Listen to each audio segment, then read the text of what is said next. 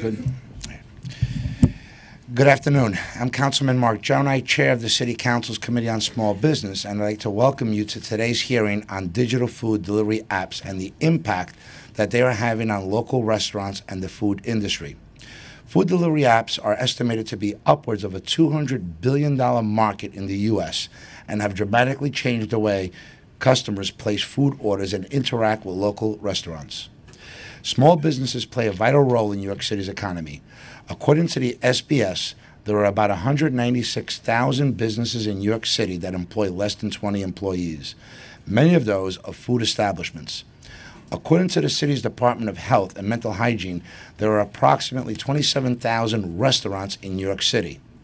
There are a number of factors that impact a restaurant's chance of succeeding, some within their control, such as food quality and customer service, and then there are some factors that are not within the control, such as the economy, food and labor costs, and government regulation, which many would argue is overregulation.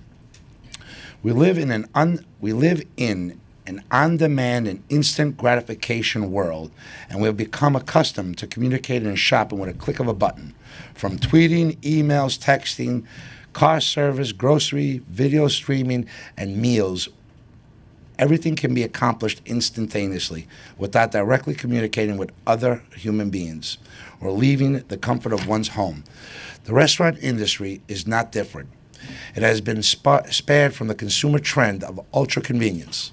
In fact, it changed the entire business model for businesses that rely on foot traffic. While food delivery has always been part of the restaurant business, it has tremendously grown and become much more significant to a restaurant's business. I have no indicators or information that consumers are necessarily ordering delivery at higher rates. Instead, the form in which they can place a delivery has evolved and become much more appealing to the consumers of this era. Placing orders via phone are now prehistoric, something that only old people like myself do. According to a recent survey from Wells Fargo, 46% of surveyed participants ordered food through apps. 32% called into the restaurant, and 19% placed their orders using a computer.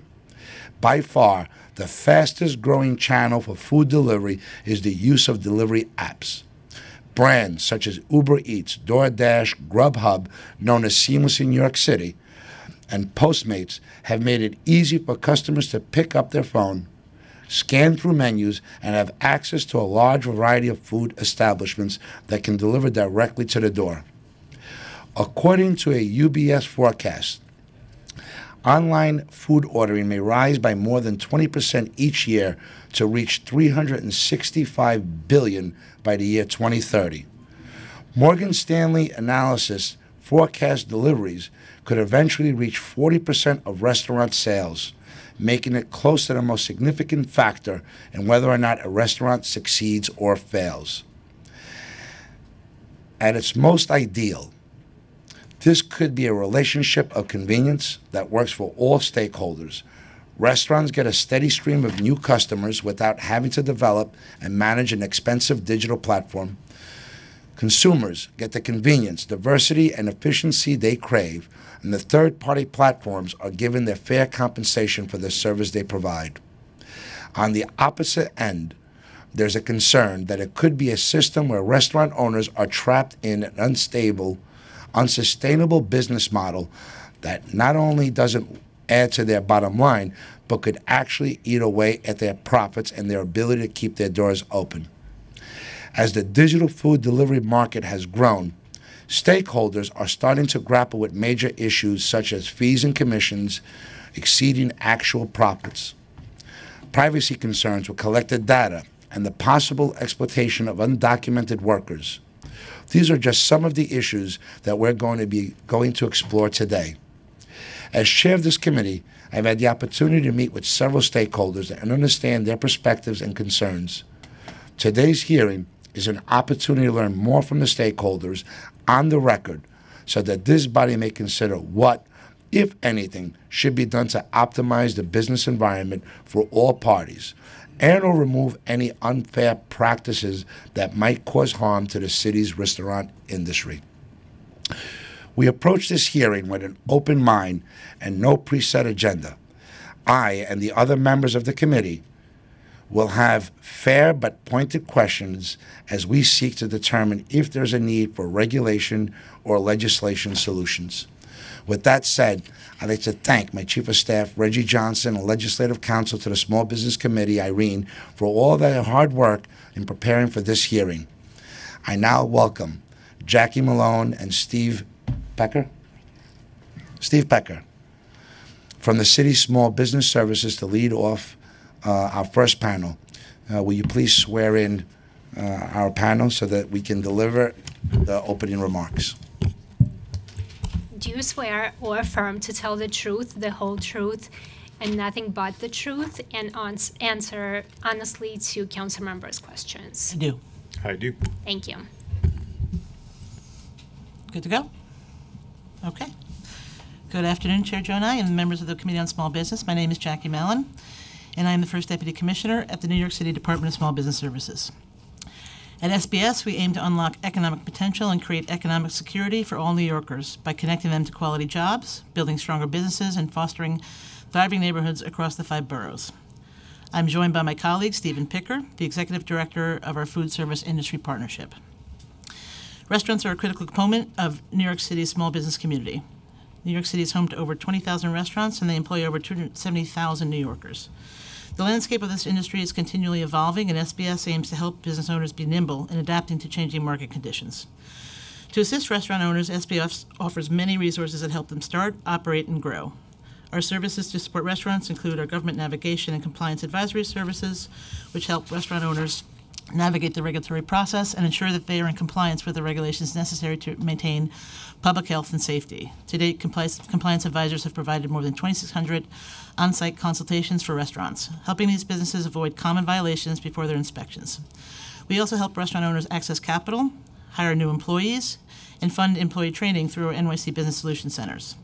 On an average annual basis, SBS helps open roughly 500 restaurants, fill nearly 3,000 open positions at restaurants, and connect about 100 restaurants to around $4 million in financing.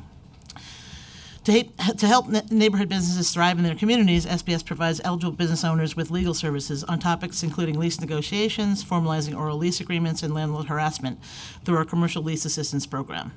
Of the more than 300 businesses served through the program, more than 25% are accommodation and food service establishments.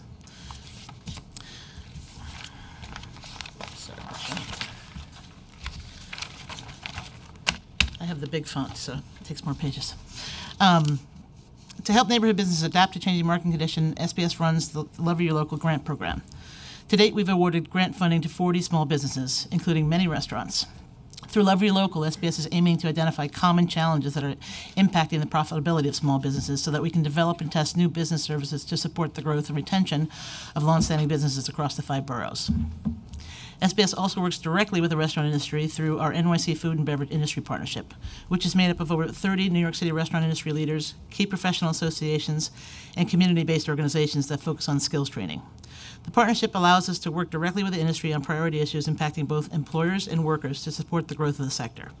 Key priorities include helping restaurants navigate the regulatory environment, addressing the demand for skilled workers, and providing support to adapt to the rising cost of doing business in the city. Of the major challenges elevated by the industry, members of the partnership cited the recruitment of skilled employees as one of the most important. After executing a pilot last year, SBS has refined our line cook apprenticeship program, now called First Course NYC, to further incorporate employer feedback and enhance pre-apprenticeship training.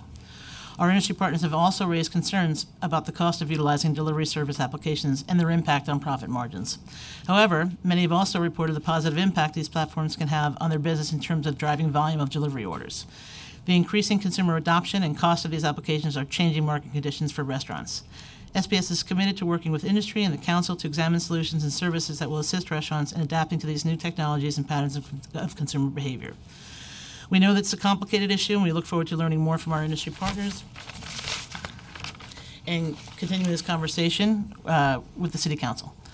Thank you very much, and I'm happy to answer any questions that I can. Thank you, First Deputy. Of the New York City Food and Beverage Industry Partnership, you have over 30 restaurant industry leaders that you work with. How much of the online providers' issues have been brought to your attention? As I said in testimony, many have said, like, this is a thing that's impacting our profit margin. It's lowering it in some cases, and others have said, this is great because I'm getting a lot more volume than I would have, before. So it's sort of a mixed bag, and we're trying to learn more and try to really get under and understand how we might be of help. I don't know if you want to add anything as you. Yeah, I think they absolutely feel like it's a concern, as are all the rising costs coming from all directions at this point in time. So we're having conversations daily, weekly, about how we might be of help to help them to figure out best ways forward in the new landscape. So there's a lot of conversations being had. During those conversations, are you at liberty to share with us any of the issues that were brought up and suggestions that you may have come up collectively? And I want to reiterate and emphasize the importance of hearings like this. It actually allows us to have a better understanding from all parties. Absolutely. We don't know what's best. And these hearings allow us to learn more and determine what steps we should take, if any at all. So with that in mind, during those conversations, can you think of any issues that were raised that you actually came up with suggestions? You want me to start and if you like, want to sure. fill in? I mean, we've talked about a number of different things.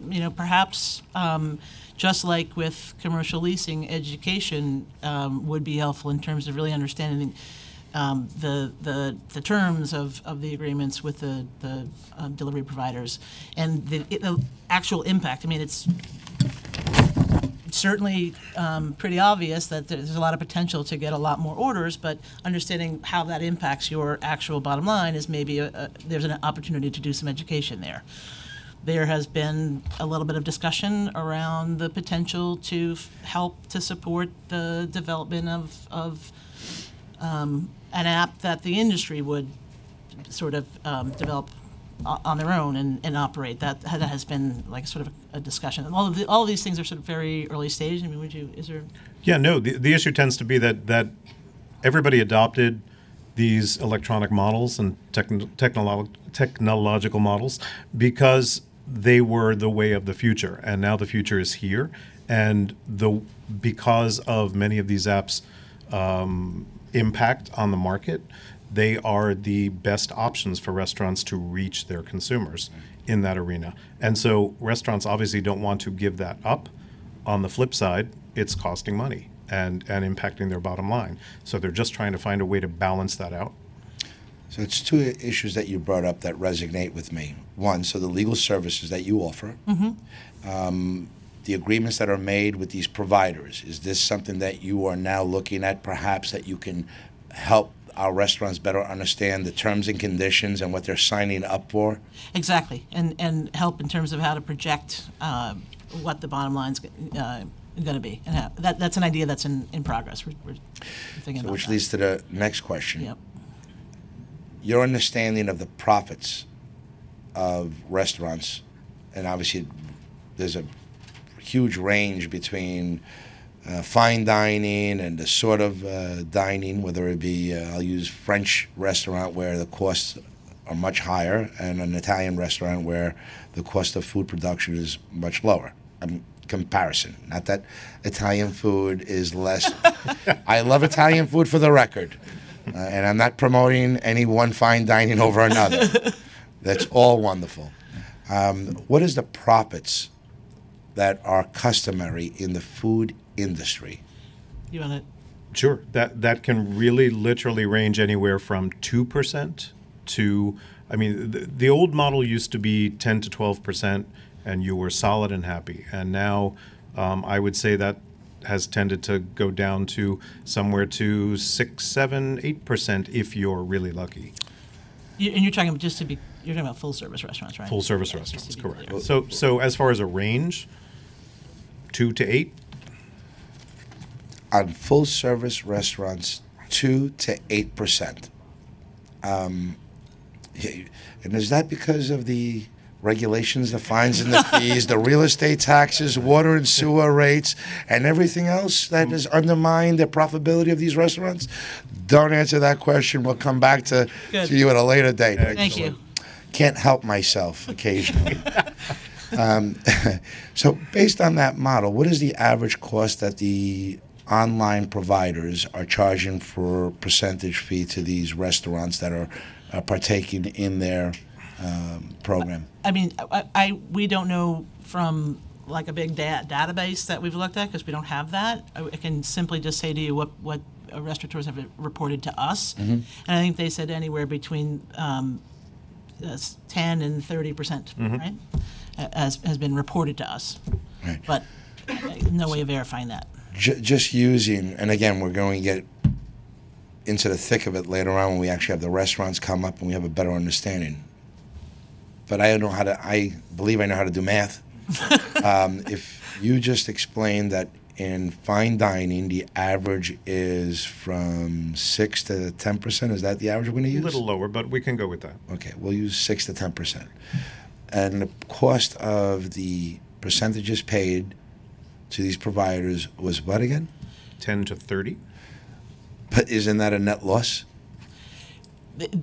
It's not 10 or 30% of their profit. You asked about what the cost. 10 to 30% of their delivery. Yeah. No, I'm sorry. I was asking profit.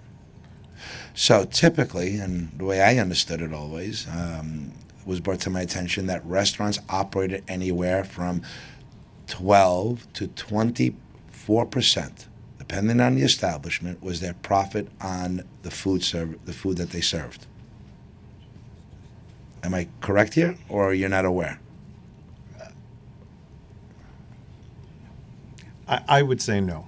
What would you say the profit is on a restaurant serving their favorite dish? I would say what I said. At max, currently 10%. 10%. Max. Max. And the online providers are charging anywhere from 10 to 30%. Of deliveries. Delivery sales, not overall Right. sales. Just No, delivery sales. So on that product, my favorite penne alla vodka dish is coming from, I don't know, Reggie's restaurant. Reggie's making 10% profit on that order when I order myself directly from him. No. Are we not understanding each other? It's not apples and you're mixing apples and oranges, I think. There's an industry standard, right, of Yep. profitability? Of net profit. Of net profit. And the 10 to 30% is on delivery sales. No, I'm asking of net profit. I don't So, think we know that. Yeah, we'll learn that quick. It only take a few. There's a standard that everything operates on. Whether it be any industry out there, has a return on investment. This is what you expect to make. If you did X sales a week, Y should be your profit. Correct. And that is a range. What is that range as you know it, if you even know it? I'm going to go back to my 8 to 10%. So then we are talking about the same thing here. So restaurants are making 8 to 10% profit Net profit. on their Operation. on gross sales. Correct? Correct. Okay, good. So now we're on the same page. Gross sales, 10% profit. What are the apps charging for an order? 10 to 30%. That's what they're reporting to us. Yeah. So then we are talking about the same thing. Okay. Of If a delivery sales. restaurant makes 10% on gross sales profit, a provider is charging anywhere from 10 to 30% for that same product, that product will yield a net loss. That assumes Or break delivery even. sales and in-person sales are at the same profit margin, just to be fair. I mean, I don't think that you're going to be able to get from us like a specific answer to your question. Right, that's how we're differing. We're saying they're reporting to us that 10 to 30% of they're being charged on the delivery sales, which is a component of their overall sales, and the margin rates on their delivery sales may be different than their come and sit down in my restaurant sales. Right. Correct. And that's why we're like can't come to the exact same conclusion that you're coming to, which is like do the math. They're losing money. That was not clear to us. We're not sure. Deputy, around the corner Yeah. is, I think it's Italy Pizza. and they sell a What pie. is I'm with going the to guess. Italians today? I know. I don't know. I'm half it's the Italian. first thing that comes to mind. My So let's say yes. that their average 16-inch pie is being sold for $14. I don't know if that's a price, but Go based on the math, Slow. We'll start at 20. that's a slice? I'm sorry. What is it now, $24? Yeah. Okay, $24. Using what we just described, per pie, $24, 10%, yields that operator $2.40 profit. What would one of these providers charge for that same $24 pie that's being sold? They're paying 10 to 30% based on the gross sale. Let's use the bottom 10%. But that would be a break even at best case scenario for the same pie being delivered, whether you picked it up or delivered it through the app. Which is why there's a new app called Slice that has come in to help those. Now you're businesses. really confused. I was trying to get to something, but I guess we'll get to that a little later. I think what I was trying to say is there's a real impact based on those fees that are being charged. Agreed. And many of our restaurant operators may not realize that the fees that are being paid has a real toll on their bottom line That's true. Agreed. and could determine whether it's net profit or net loss. That's where I was headed. But Got it. okay, thank you. Did we lose our? Oh, I'm going to give you the floor. Sorry. Nope, no questions. Waiting for Grub Hub. Thank you, that was fun. No? Always appreciate Ca- the work of SBS. Councilwoman Thank you. Rosenthal, do you have any questions for SBS? Thank you. No, you guys are doing a great job, as always. Thank you for all your hard work. Thank you very much. I hope that you're going to stick around, or someone, because we have a very important here, and I hope that the stakeholders will help us better understand the relationship, the business model, and how it actually works. So we have a better understanding on what, if anything, should be done by us. So Yeah, I wanna thank you very much for Thank having the you. hearing. And I won't give you the same kudos that my generous colleague would give you. We have work to do. Yeah, but I know you feel it in your heart. I know.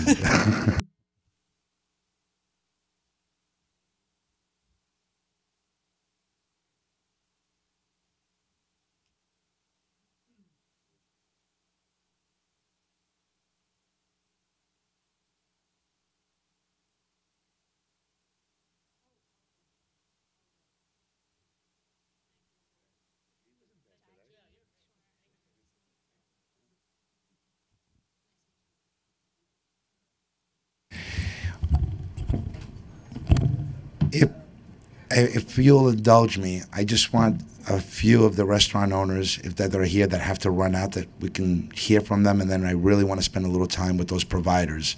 Andrew Riggy, Andreas, oh, this is a good one. Katsadakis, there you go, and Robert Bookman, please. That'll be the first panel.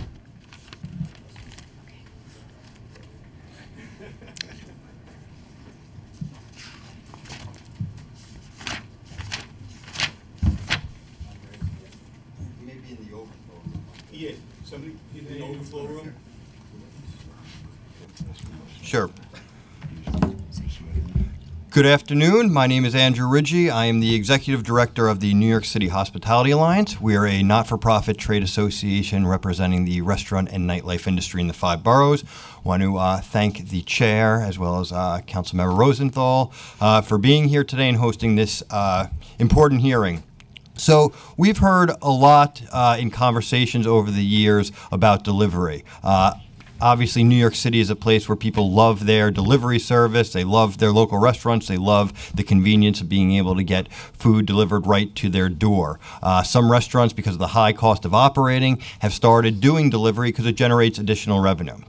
There's a lot of things great, and we should acknowledge that. But there's also a lot of concerns, and we think today is a great opportunity for all of us to come together and talk about these issues and hopefully, as a result of this hearing, get answers. So instead of just telling you what some of those concerns are, which I know there's restaurateurs here that will do that, I'm going to pose a list of questions that I think would be extremely helpful for the council to be able to contemplate in determining how they proceed.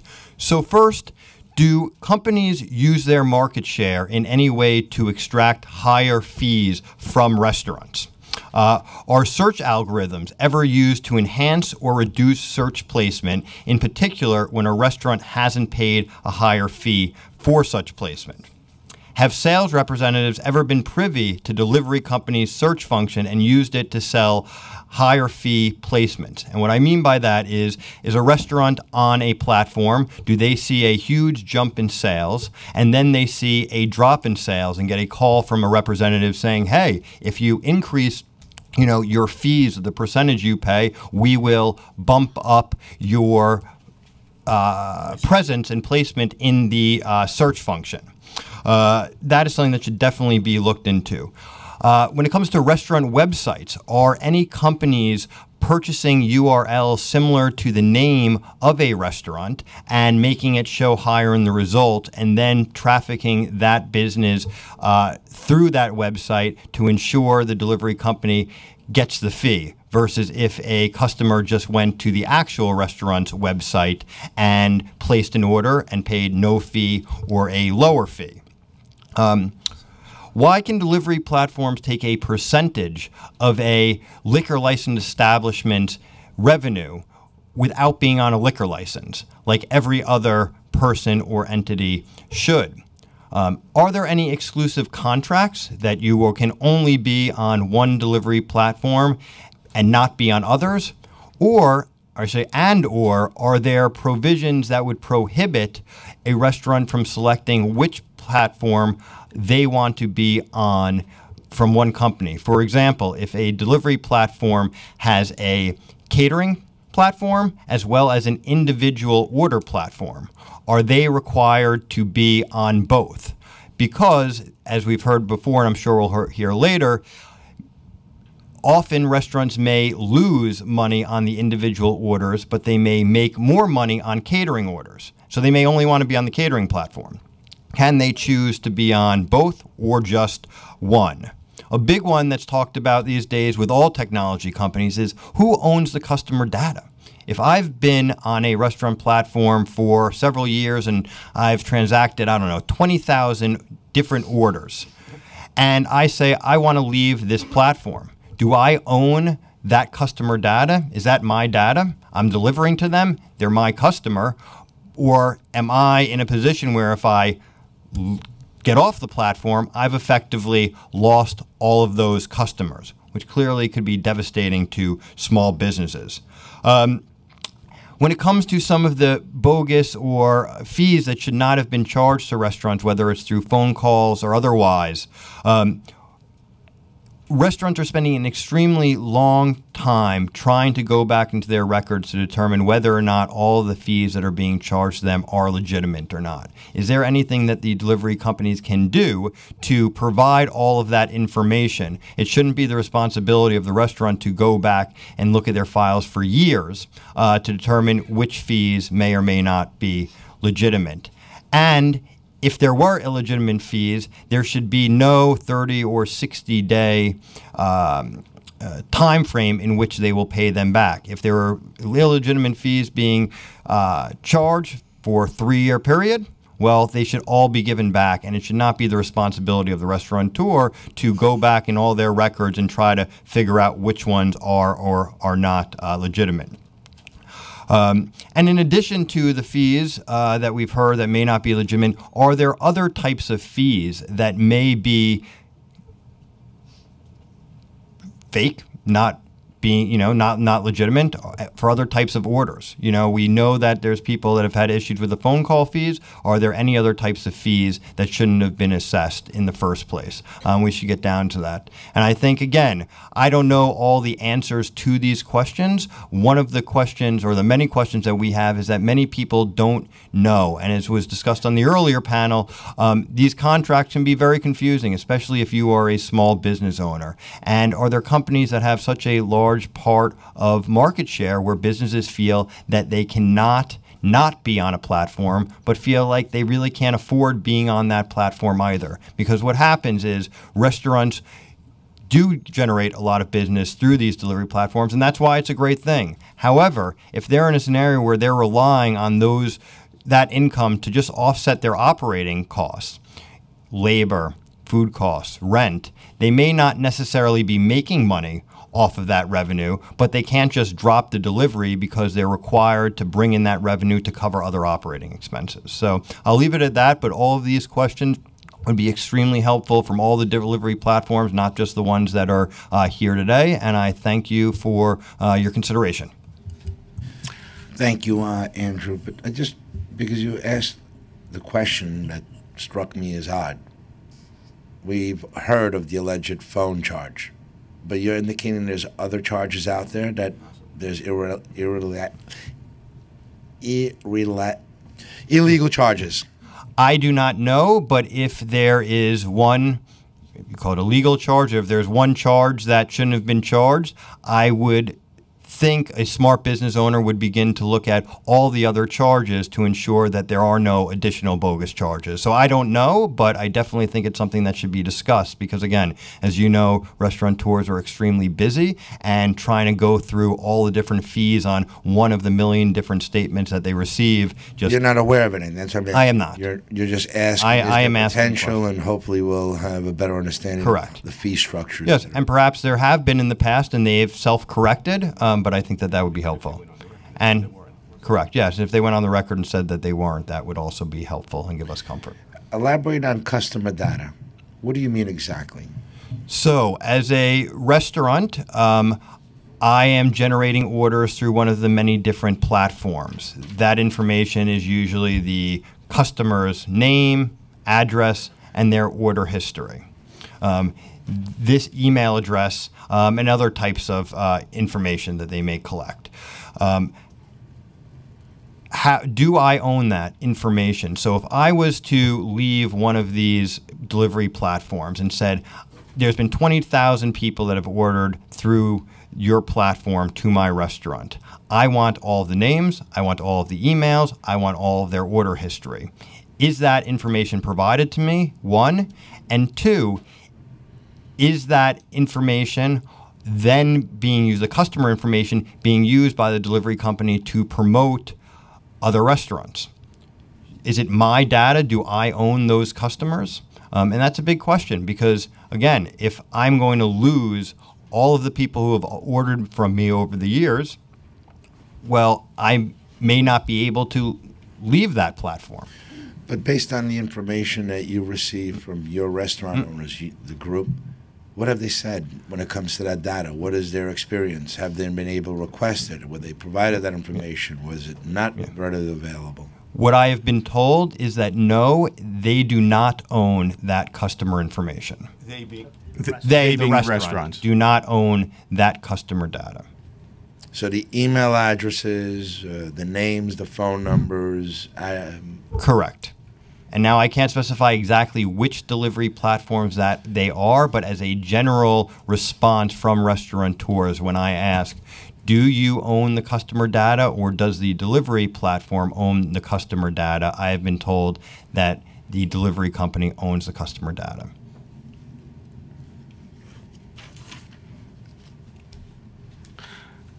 And what was that about websites purchasing the actual name? I want a little clarity on that. So if I own andrewsbarandgrill.com, I may not also own andrewsbarandgrill.net or .org or .nyc. Are delivery companies purchasing similar domains, setting up websites, similar to Andrew's Bar and Grill. So, and with their sophistication, being able to make andrewsbarandgrill.net appear higher than the real Andrew Ridgey barandgrill.com. So when they go and you do a search function, is andrewridgeybarandgrill.net coming up first? And if that is true, is it directing it through to a delivery platform where I'm paying a higher fee? And I bring that up because my understanding with certain platforms is that if a customer goes directly to the delivery platform website, they will pay a higher fee. If they go directly to the restaurant website, they'll have sometimes a widget for the delivery platform on their website. In that case, they may pay a slightly lower fee. However, if there's these shell websites being set up on behalf of restaurants, one, they're setting up websites for restaurants without their permission, which is of concern. But two, I would imagine, and again, these are questions, I would imagine that if deliveries were driven through that .net, they would be paying, the restaurant would be paying the higher fee, not the lower fee than if they ordered directly through the actual restaurant site. I want to be specific. I'm told there's a term for this. It's called cyber squatting.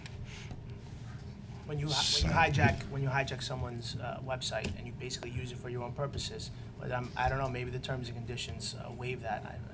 So my question is direct.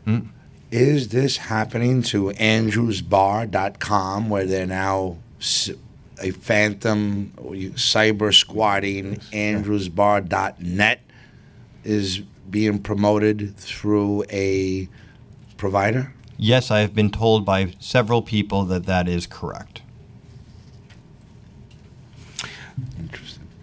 And I would just... Mr. Chairman, I don't think we were sworn in. Well, you don't get sworn in. Okay, good. Because he's telling the truth. I want to be clear. This counts honor, right? You got it. I got it. Yeah, we're here. Listen, we hear, as you know, we hear a lot from restaurateurs about this and many, many issues. And trying to juggle all of them, people just don't always have all of the information. Again, it goes back to why we thank you for having an oversight hearing, because there may be issues at play and there may not be. But this is the way that you can investigate and figure out what's true, what's not true, and what's the best way to move forward.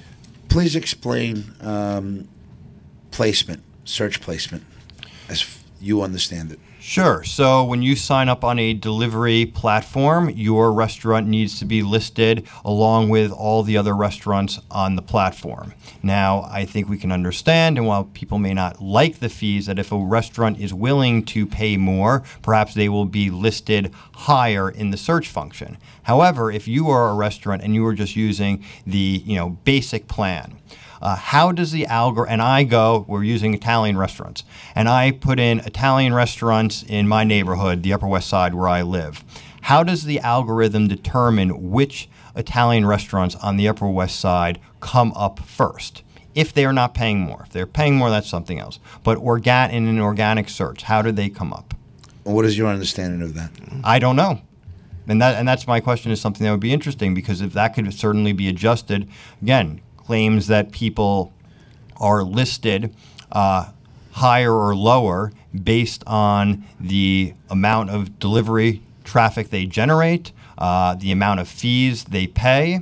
There can be multiple factors. And again, if someone's are they using other companies, as well? It's a major fear, Mr. Chairman. So it would be good to get an answer on the record on that.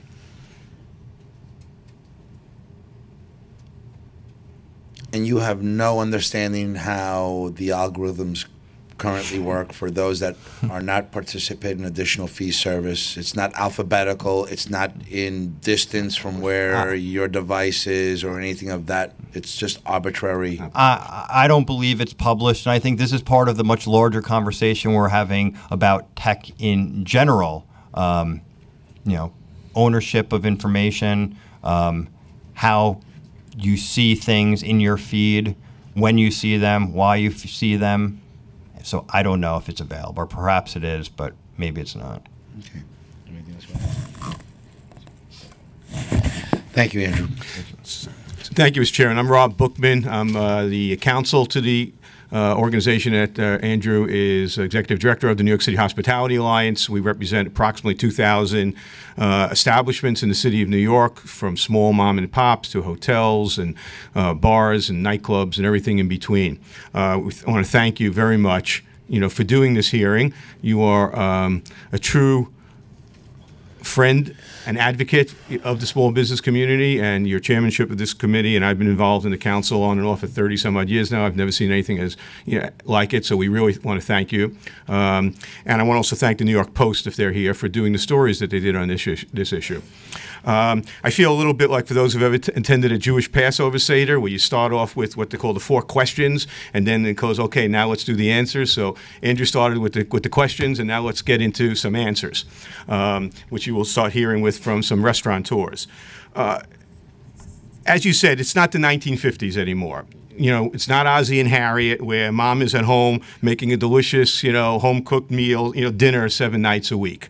That's not where we are as a society. Takeout has become the norm, especially in large cities like New York, where people are working harder and longer hours and multiple jobs and single parents, and delivery has become an increasing part of that takeout culture. So, these companies are not our enemies. No question Robert, about it. You left out that very important fact that between making it home and ordering out. I just cleaned out my kitchen drawer where I used to keep all the menus, Exactly. so I would remember how to get in touch with the restaurant. But go ahead. And my 3 children in their 20s still laugh at me when I pull out a menu, because they say, why? We could just Seamless tonight, and that's the reality that we face. Increasingly, people don't want to even have a call directly with a person. They want to use an app. They want to not interact with people. They want to do it online, on their phone. And so it's not an option for the thousands of restaurants in New York City to say either no thanks to delivery, or if you deliver, increasingly it's not an option to say no to the Grubhubs and Seamlesses of the world. It's something that you can't live with them, and increasingly you can't live without them, and increasingly you can't live with them. And that's, I think, why we're having this hearing. So there are 3 large points I want to address. One is, has Seamless Grubhub become a monopoly in New York City? Now, I'm not an antitrust expert, and I haven't taken an antitrust course since law school, which was many decades ago. But it seems to me that it's starting to look like one and act like one. As is common in the tech world, when there is competition, they don't compete, they buy them out. I don't blame them, but that's the way the tech world works. So anytime a good company develops, they get bought out. They are secretive with their information and their algorithms. The reason why we're raising those questions is because we don't know the answers. That's typical of monopoly. They raise their prices because they can, because you can't live without them, and so you have to live with them, and they keep raising their prices, which they've done over the years, to the point where now, as you point out, and it's not difficult math, you're losing money on your delivery orders. And so to go back to my prior point, then why do it, is because you have no choice today. You can't say no to delivery. You can't say no to the behemoth platforms. It's churning work. It's keeping your employees busy. You're afraid that customers won't ever come in to dine in the restaurant if they don't have the option for the delivery, but you're losing money on every delivery.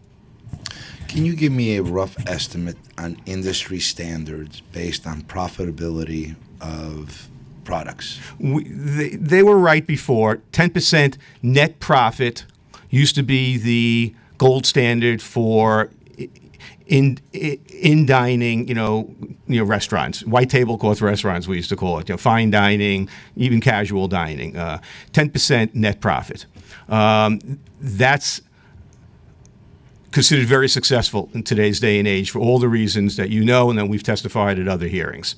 Labor, everything else. 8%, 7%, people will be happy to make today. So yes, if you are on that $20 order, paying 15%, 18% to a delivery platform, you're losing money on that order. The math is not difficult.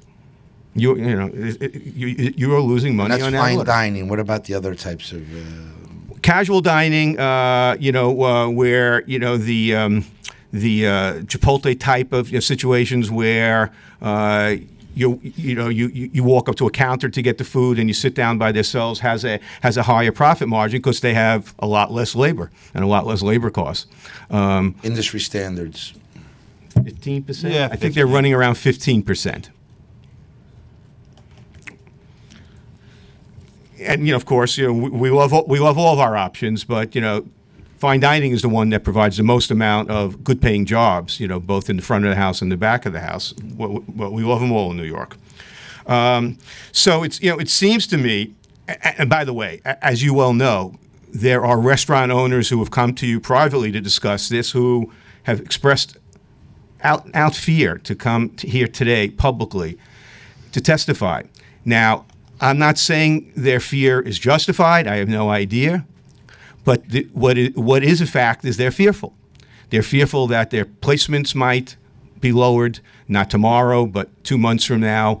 And that's typical reaction when you're dealing with a monopoly. So I don't know if they're a monopoly. I don't know what their market share is. Probably only they do. But it seems to me, and we're calling today for both the federal government and the Attorney General's office, the state of New York, to look into this issue.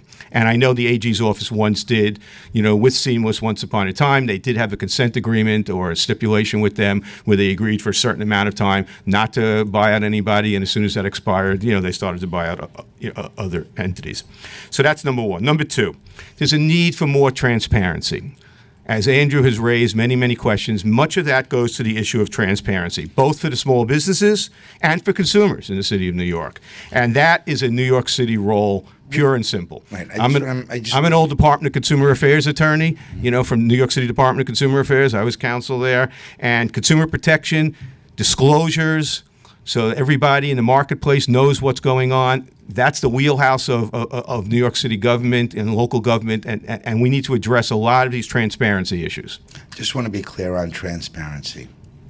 I don't expect Italy Pizza to tell me their secret sauce and their ingredients.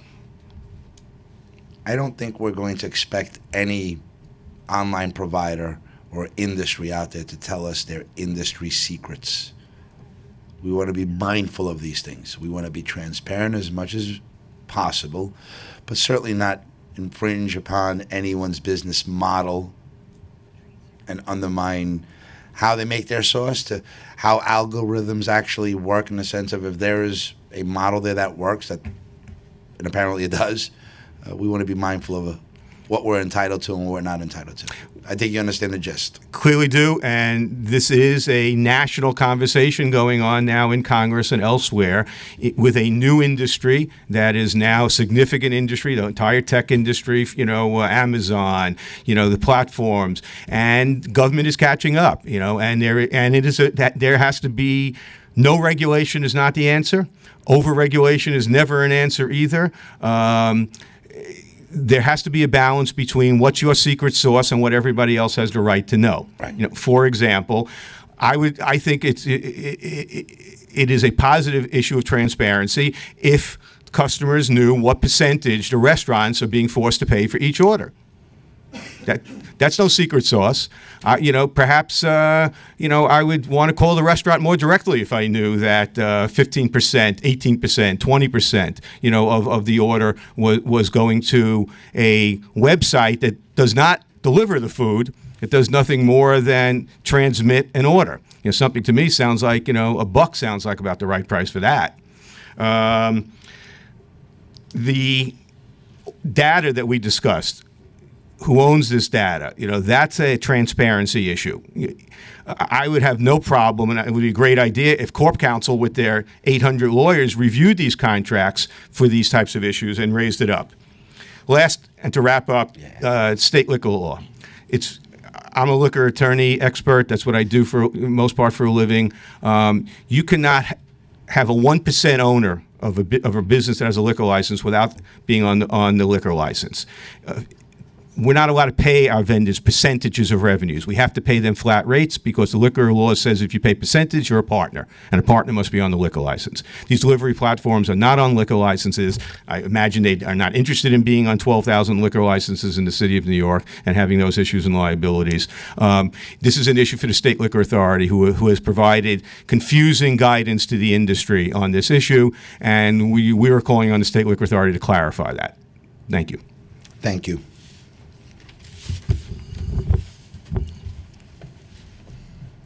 Good afternoon. Andreas Kutsidakis here from Tribeca's Kitchen. Dear members of the Committee on Small Business, thank you for having this today, for actually taking the time to listen to small business owners and the issues and explore possible solutions. I'm here today on behalf of Tribeca's Kitchen, a local diner where you'll find my father 6 to 7 days a week, 10 to 12 hours a day. I can't tell you how many emails, calls, and in-store visits we get from tech companies offering some new app or product that is positioned as a no monthly fee service. In reality, I wish it was a monthly fee, because 20 to 30% commission models just don't work in a positive way for my business or for any of the other of these small businesses anymore. These are marketing machines that we're talking about here that are backed by resources that no small business can ever obtain.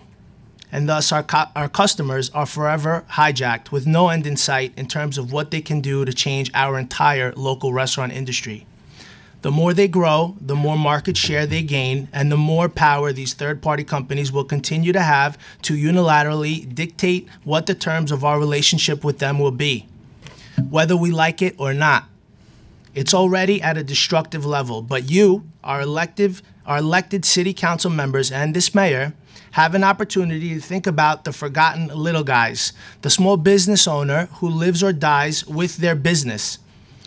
That's all they have. If they lose, so do the other little guys, their employees. So does our city, and so does our character as a unique and creative, bustling city. If you remove all of the one-off small business restaurants from our great city, will New York City be the New York City people expect and know it to be? That's an absolute no. Think long and hard about what you can do to help our local businesses. They need a strong backing, strong enough to have a level playing field with these behemoth venture capital-backed marketing machines that are taking over our restaurants and drastically changing our entire restaurant industry. Our city council must be our backing. Right now, backing and support of small businesses by our city council is non-existent, and that's not okay. In closing, I ask that all our city council members and Mayor de Blasio start thinking about short-term and long-term impact policies and ways to support our communities and the small businesses in them. They may not be huge political wins overnight, and they may never even be realized during your term. That doesn't mean they are not crucial to our city's successful future.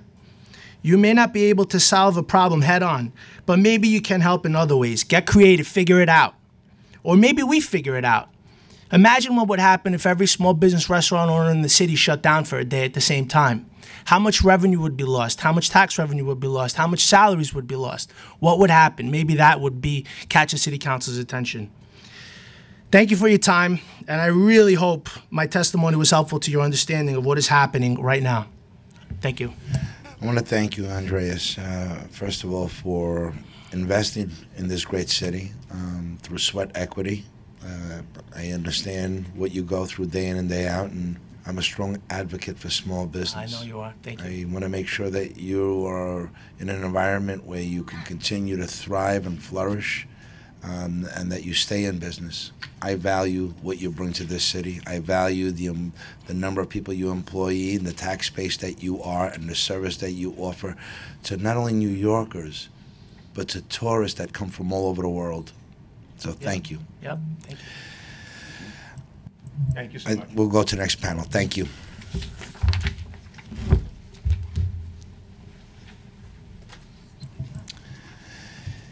Our next panel will be Noel from Uber Eats, Sammy from Grubhub, and Kevin from Grubhub.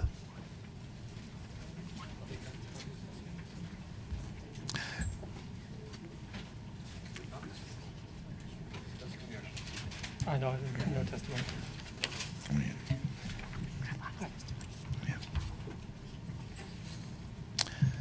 And I just want to thank you all for your patience, and I hope you got something out of allowing that panel to go first so we have a better understanding of what the issues are that they bring to our attention. So thank you. And in no particular order, I'll start with any of you.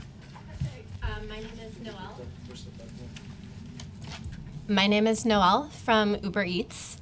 Uber Eats welcomes a conversation with the New York City Council on the topic of food delivery services. Over the past several years, the process of food delivery has evolved significantly. What used to be a simple relationship among a consumer, food establishment, and a delivery person now also includes app-based technology and major national corporations. Because of the growing complexity of the food delivery business, we appreciate this opportunity to explain the brief history of Uber Eats and how our business currently operates in New York. Uber Eats began operating in April 2015 as a small operation that quickly delivered meals in Midtown Manhattan. By April the following year, the business had grown to partner with more than 100 businesses and was operating from early in the morning through late at night. Currently, Uber Eats serves customers in all 5 boroughs with delivery options from thousands of restaurants, eateries, delis, and other food establishments across the city. One of the reasons we have been able to grow our business successfully in New York is because we value our restaurant partners, and we demonstrate that through a quick and transparent onboarding process. When a restaurant or other food establishment is interested in partnering with Uber Eats, a member of our team will walk the restaurant contact through the basic options included in our partnership, using their own delivery workers, using Uber Eats delivery partners, or a combination of both, and explain to them the difference between each option. Once the restaurant partner has determined which delivery method they prefer, we share them on a brief, plain language contract which outlines the costs, and upon agreement, get them up and running on our app quickly. We are committed to no hidden fees to restaurants. We don't charge for credit card processing, and we don't charge higher rates for lead generation. Our model is straightforward and transparent from the beginning. Restaurants can choose to pay a 15% fee and use their own delivery workers, or pay a 30% fee to use Uber Eats delivery partners. We provide our restaurant partners with the necessary hardware and software to manage their operations through data, and have Eats experts on hand to troubleshoot any issues the partner experiences in real time. We understand that restaurants, small and large, are adapting to the changing landscape of food delivery across the city, and our goal at Uber Eats is to make that process as transparent and fair as possible so they can continue to grow their customer base and prosper. Thank you. Thank you, Noelle. Just explain a little bit about the business model. So you're not providing new customers, you're just providing a service. Is that what you're saying? We are a technology company that offers an opportunity for restaurants to be shown to eaters who use our app. So your ad placement, is that the same? I think by ad placement, do you mean on the web or? Right. I search Reggie's Pizza. Yes. At that point, there is a slew of pop-ups that come up. Yes. One of them would be Uber Eats. Yes. And based on the click, determines whether or not you get the sales transaction for that? So to clarify, when you search for Reggie's Pizza on, let's say, Google, the first hit may be a Google ad for Reggie's Pizza. Who knows if they paid for that ad. Then the second hit may be a link to either an Uber Eats website or, for example, Grubhub's website or any of the other competitors out there, where if you click Uber Eats, you will then see Reggie's Pizza's Uber Eats page. It is very clearly marked that it would be Uber Eats. And that's where, depending on the option, 15% your own driver or 30% all-inclusive, a combination which includes credit cards and so on and so forth. Yes.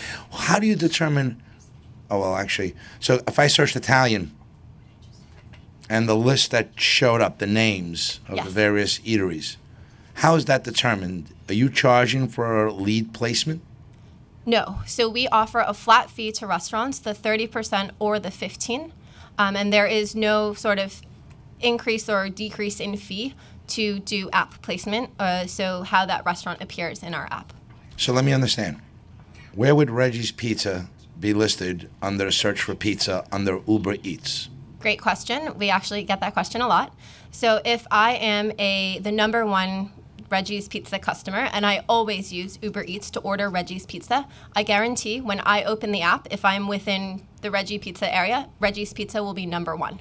But on the converse, if I only eat Hawaiian food, then only Hawaiian restaurants would be surfaced at the top. So our algorithm, part of it uses the individual customer's preferences to help sort which restaurants will appear first.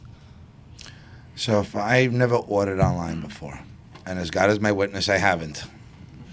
My boys tease me about that often. So you have no history on me. If I search pizza and I just happen to come across Uber, where will I find Reggie's Pizza? It will vary based on a number of factors that our data science team uses, but we do not charge restaurants for different placement levels within our app. So how is it alphabetical? Is it geographic? Is it? It's a data science model, and I think to the point that you alluded earlier, I don't have that information, and I think as part of our trade secrets per se, we wouldn't share that explicitly out, the exact algorithm. You understand the concerns Yes. of many of these restaurants? Yes. And you heard what those restaurants... Yes. I think for us, we are very proud that we do not currently charge restaurants for different placement options or sort algorithm placement within our app. It is a fair playing field for all restaurants. What about the data? It was just brought up that the data doesn't belong or may not belong to the actual restaurant. So name, phone number, email address, all of that information. Is that the case with Uber Eats? So at Uber and at Uber Eats, we have a strict confidentiality and commitment to protecting our customers' private information. So we do not share details of the customers, including their email address or their phone numbers, with our restaurant partners. What do you do with that data? Do you package it and resell it to anyone else? Do you provide it to a database of email addresses? Does anyone out there in the universe get that information from you, can purchase that information from you, or is entitled to that information from you? No. So Uber Eats protects our customer data, and that is a very, very high priority for us. So no one ever sees that information. That is just under lock and key. Yes, that is one of Uber's number one core principles, is that we protect our customer data. Okay. What about the commissions? Is there any surcharges in addition to the two options that you mentioned, 15%, 30%, and that's inclusive of credit card fees? Is there any other charges or surcharges? Any other fees on orders? No, there are no other fees. No charges, no fees. This is a take. You have. So when you sign the contract, there are two fees. There is a marketplace fee, which is the 15 and the 30% that I had referenced. And we also charge an activation fee. So in other words, similar to a gym membership join fee when restaurants first join the platform. And that is clearly articulated in the contract that we walk our restaurants through when they join Uber Eats. No more fees. Anyway. No more No fees. hidden, nothing? No hidden fees. Only the 15 and the 30. Okay. Do you charge your commission based on the gross sale, which includes sales tax, or exclusive of sales tax? Exclusive of sales tax.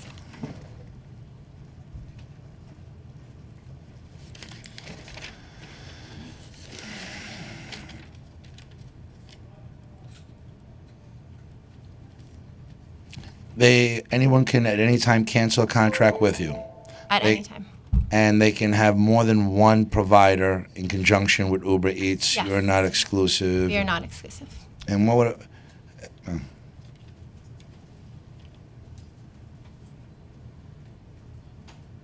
I think that's it. Great, thank you. But you may want to stay up there because we may have a question for you across the board. Thank you. Great. All right. Good afternoon, Chair Jonai, and members of the Small Business Committee, wherever they may be. We're all watching. Thank you for the opportunity to testify today to talk about how Seamless, or as you may know, Grubhub or Seamless, helps restaurants grow. My name is Sami Naeem. I'm Director of Public Policy for Grubhub. With me today is Kevin Kern, Senior Vice President of our restaurant network. As you may know, we've been operating in New York since 1999. We employ nearly 400 people on 3 floors across the street from Bryant Park. Our employees literally live, work, breathe, and eat New York. They also have helped drive billions of dollars of revenue to restaurants and $1 billion in tips to delivery workers. I would just like to provide a few specifics about our business model before answering your questions. 1, our marketing platform levels the playing field for independent restaurants. Here in New York, about 90% of the restaurants on our platform are small businesses, which don't necessarily have the financial resources, expertise, or scale to advertise and compete with larger chains. That's where we come in. We help drive more orders to these restaurants than they could attract on their own by providing them access to our 20 million diners. We also have a multilingual restaurant success team that works with restaurant owners to ensure they get the most out of Grubhub. From designing a restaurant's menu, to sending photographers out to take pictures of the food, to collaborating on promotions, we work with restaurants to craft strategies to help them attract new customers, generate additional orders, and earn more revenue. 2, restaurants are getting more orders through our platform. Restaurants who contract with us see a 20% increase in takeout orders and a 30% increase in takeout revenue. The impact is even greater for smaller restaurants, which see a 50% increase in takeout revenue. In fact, restaurants that use our platform make 6 times more monthly revenue than restaurants not on the platform. 3, restaurants are making more money year over year using our platform. Since 2014, restaurants are getting more orders with larger overall ticket prices through our platform on a year-over-year basis. In other words, not only are restaurants getting more orders, but each order is getting bigger as well. This translates into increased incremental revenue that more than offsets any negotiated commission. 4, restaurants attract new customers using our platform. I'm sure you've seen our seamless How New York Eat ads on subways and taxis, or our Grubhub TV spots. That's not by accident. In the past 3 years alone, we've spent more than $150 million aimed at attracting more diners onto our platform, including coupons, discounts, and promotional codes that ultimately mean more customers for restaurants.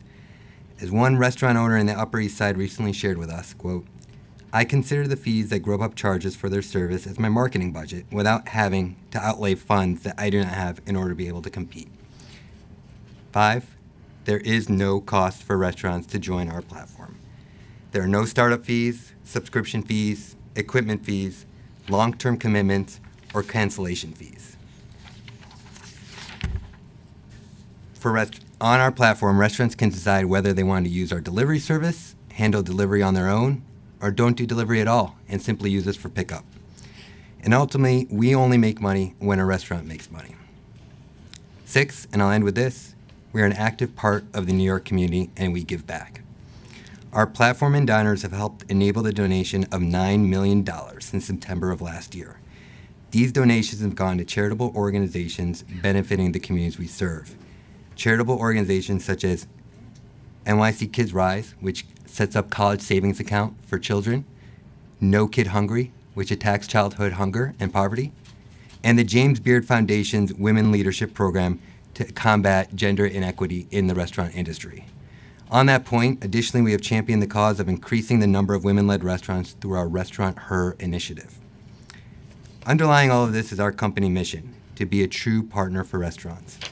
We provide them with the tools to attract, retain, and maintain loyal, profitable customers.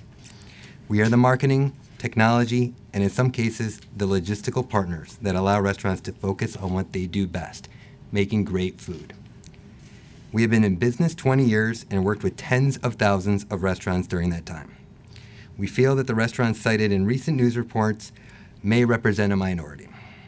That's, in fact, many restaurants that had a different story wanted to be here today, but for reasons the Small Business Committee can surely understand, it's the middle of the lunch rush. That being said, I would love to set up time for you to hear from the restaurants directly on their positive experience with Seamless and Grubhub. Thank you for allowing me to testify today, and happy to answer any questions you may have. Thank you, Sammy.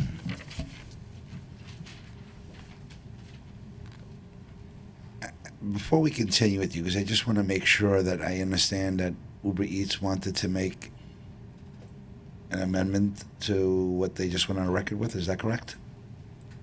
No? About the fees? No. Okay. Just ask her directly. Is there a surcharge if an order is too low? Is there a surcharge if you go outside a geographical area? We're going to swing back to you because there's a much, much more complicated question, and I want to stay focused on the testimony that we just heard. Earlier we heard there's an industry standard for profitability on food service. And we've heard somewhere around 10% people would be, or those operators would be extremely happy. Is that your understanding as well? Hi, I'm Kevin Kearns. By the way, thank you for having us. I appreciate the opportunity to talk directly to some of our clients today. I do run a restaurant network. So I'd like to answer that question specifically in terms of the profitability. I don't have the industry data there. It sounds approximately right, but I want to make sure that we address the item of how restaurants, if they're helped by using a service like ours. So if you don't mind, I'd like just to talk through a little bit of the pricing model and how we help restaurants with that, if that's okay. All right, thank you. So first of all, our pricing model has three components. There's a marketing fee, which gets you access to our more than $20 million, our 20 million diners that are on the platform. So that marketing fee ranges up to 20%, depending on the number of promotions that a restaurant wants. That is freely negotiated by the restaurant, and oftentimes we will get restaurants asking to have more promotions, and certainly that costs more money.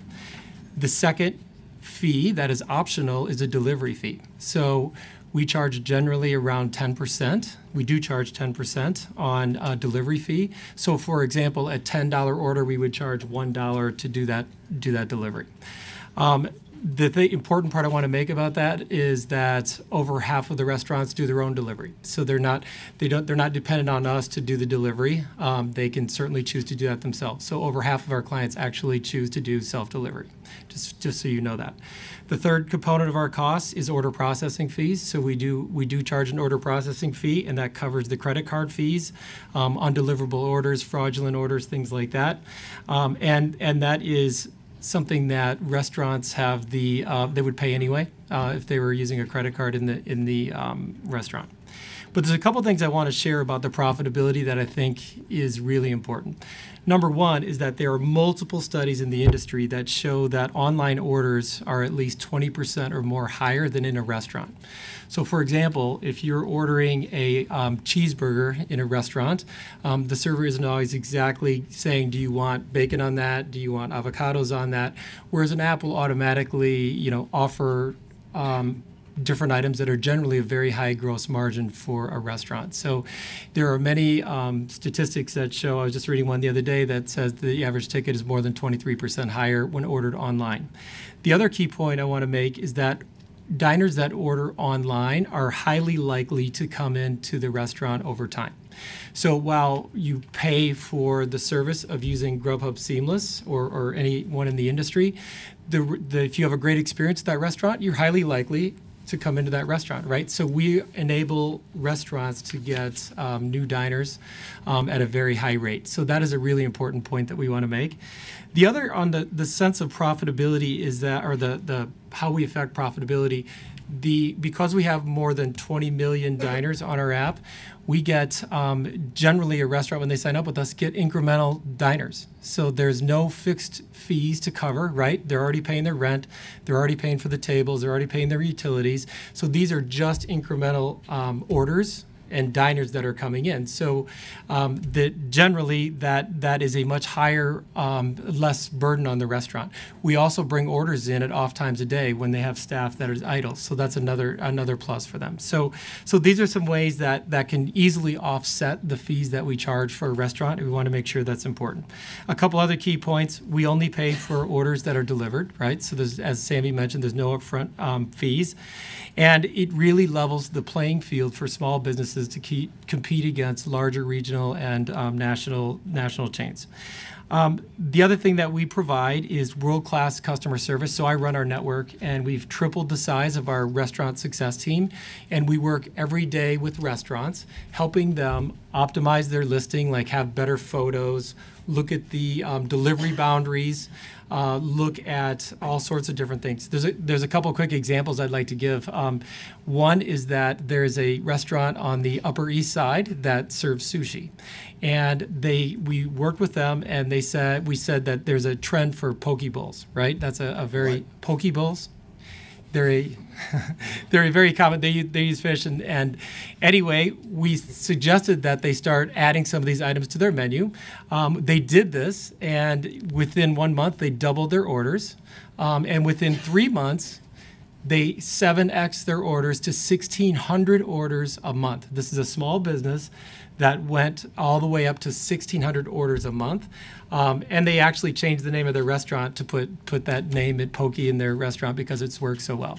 So these are another example. One other quick example I would like to give, and that is this is on the record for testimony, but Robert Eby of EJ's Luncheonette on the Upper East Side, and I quote, "Grubhub has enabled me to grow my business in the past 10 years in great proportion. Prior to the advent of Grubhub, my only options to reach new customers was through direct mailings and standing on street corners handing out takeout menus. Grubhub's model has enabled me to reach many customers in my delivery area that I otherwise would have been unable to reach." So in general, I want to make sure that we all understood kind of the model that we bring to the table. Thank you, Kevin, for that explanation. I ask questions that you may have answers to. If you're not sure, please don't answer. But I believe you know where I'm headed on the industry profits on the sales of their products. There's an industry standard out there. And for the record, I worked in a pizzeria from 5th grade through college. So the markups obviously changed over the years and fluctuated, but there was a industry standard. And there was an expectation that at the end of the day, if you did X in sales, it yielded Y in profit. And that included labor, ingredients, overhead, fixed costs, rent, utilities, and so on and so forth. There is a specific dollar amount or percentage point that's always attributed to industries. And if we're going to answer the question, is 10% the fee, the profit on gross sales, exclusive of taxes, sales tax in particular. I can't give you that specific number. What would you, as you know it, arrange? The range you put out sounds appropriate, but again, I do not have specific knowledge. I do know that there have been industry analysts that look at this exact question. Do the economics work for restaurants and delivery? And I think we've submitted those into the record, and the answer is yes, they do work. And that the orders, as Kevin mentioned, are not only incremental in that they're additional orders, they're bigger orders, and the volume of orders are orders they would otherwise not get that leverage their fixed costs. And so there are multiple economists that have worked and looked at this to really put us under the ringer. Are we a good business? Because our business model rests on serving restaurants and making sure that the restaurants are there for us to deliver to and from. And we've submitted those to say, yes, the economics actually work. The size, order, and magnitude of the orders coming in make it worthwhile. Okay. Would you be surprised to learn that, or would you be surprised if I told you restaurants don't make more than 10% profit on the sales of their products? Yeah. No, right? No. Okay. I'm not either, because that's probably the norm. So the question is, on an order that is placed through or generated through your platform, Mm-hmm. the fee that is charged by percentage is up to 30%, correct?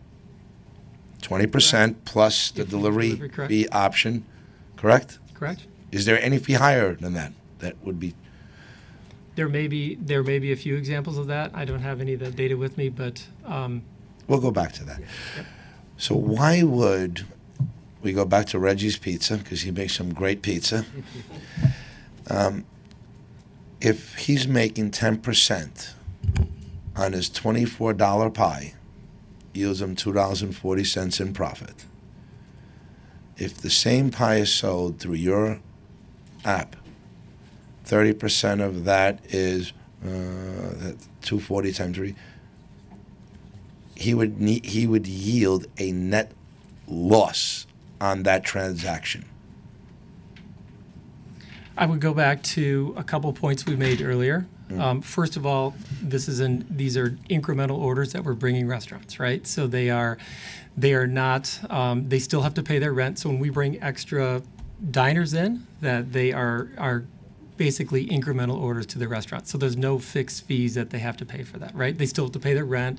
They still have to pay their utilities, right? So when an order comes in, it's absolutely incremental to them. So that changes the profit economics right there. The other thing I would say, I would go back to the things that we cited. One is that online orders are generally larger than orders in-house. So if you paid $24 for your pizza from Reggie, you may have added a couple. You might have added wings, or you might add something that is suggestively sold in the app, and the order would be larger and hopefully a higher gross margin product on that, or extra toppings and things like that. So that's another point. Kevin, I'm going to go back the other way. All right, Reggie just signed the agreement with you. This is day one of your platform. Yeah. He's never had an order from your platform before. Right. He knows that 10% of his sales are profit. On the first order through your platform, paying 30% is a net loss. There's no increase. It's one simple order. Your costs have not come down because it's the first order. Would you agree with me, because I'm not a dentist and I don't think I'm pulling teeth, but math is math, on that first order, through your platform, Reggie's Pizza is looking at a net loss? I would say a couple things to that. Remember that it's also marketing. He's getting a new diner, right? So he's getting a diner he's never had. I'm with you. And so he could advertise on a billboard. He could do advertising in a trade. He could do digital emails, things like that. So that is a marketing fee. Certainly that's why we call it the marketing fee, right? So that is one big thing. He's bringing in a new diner, and when that order is placed, hopefully it's larger. But even if it's not, that diner is very likely to come into his restaurant if they had a good experience, right? So think of this as almost a customer acquisition tool, and a way to market to over 20 million hungry diners that are looking for great restaurants to eat at. I really am not attacking, and I'm just trying to get and some of these things have simple yes or no questions, and the math is the math, and 1 and 1 has to equal 2 without a spin.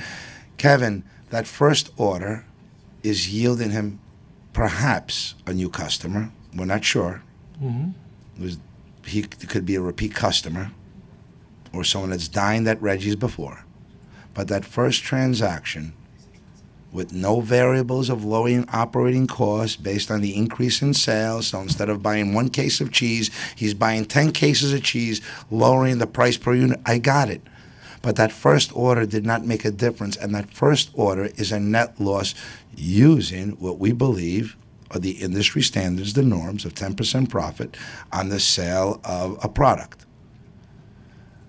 It's not that difficult to answer. Yeah, I mean, I'm not going to hold you again, to it. Like and we've looked into it. Economists have looked into it, and they say the economics work. And to your point, the math is the math, and it says maybe on the monthly, weekly, annual basis that it works out to be a value add. And so, I'm not a mathematician, and I'm not good at business myself. I'm not a numbers guy, but I do know what the numbers guys are telling me, and they're saying, and these are analyst reports that we've submitted for the record, that the economics work. I guess I may not like the answer, but I have to accept it. It's your answer. I understand that this is possibly the first type of a hearing of this sort in the country. Are any of you aware that similar hearings have happened anywhere by a government body, whether it be local or state? I'm not. So New York, again, continues to be a trailblazer, being at the first. And I'm proud to be a part of this historic moment. Why do you charge a percentage fee and not a monthly fee? We charge a percentage fee because we want to make sure that they only pay for restaurants, pay only for orders that they get, so incremental orders. So for example, if we went the other way and we charged a monthly fee, and if they weren't getting many orders, they probably wouldn't be happy with us either, right? It also allows you to make more money based on increase in sale volume, right? It is a partnership. Right. That's what this is all about. We want to have a better understanding of the partnership and why you do certain things and why it's beneficial. So I really hope that you'll be as transparent as possible, or your means allow, in answering these questions. We just want to have an understanding of your partnership with our eateries and why it's so beneficial.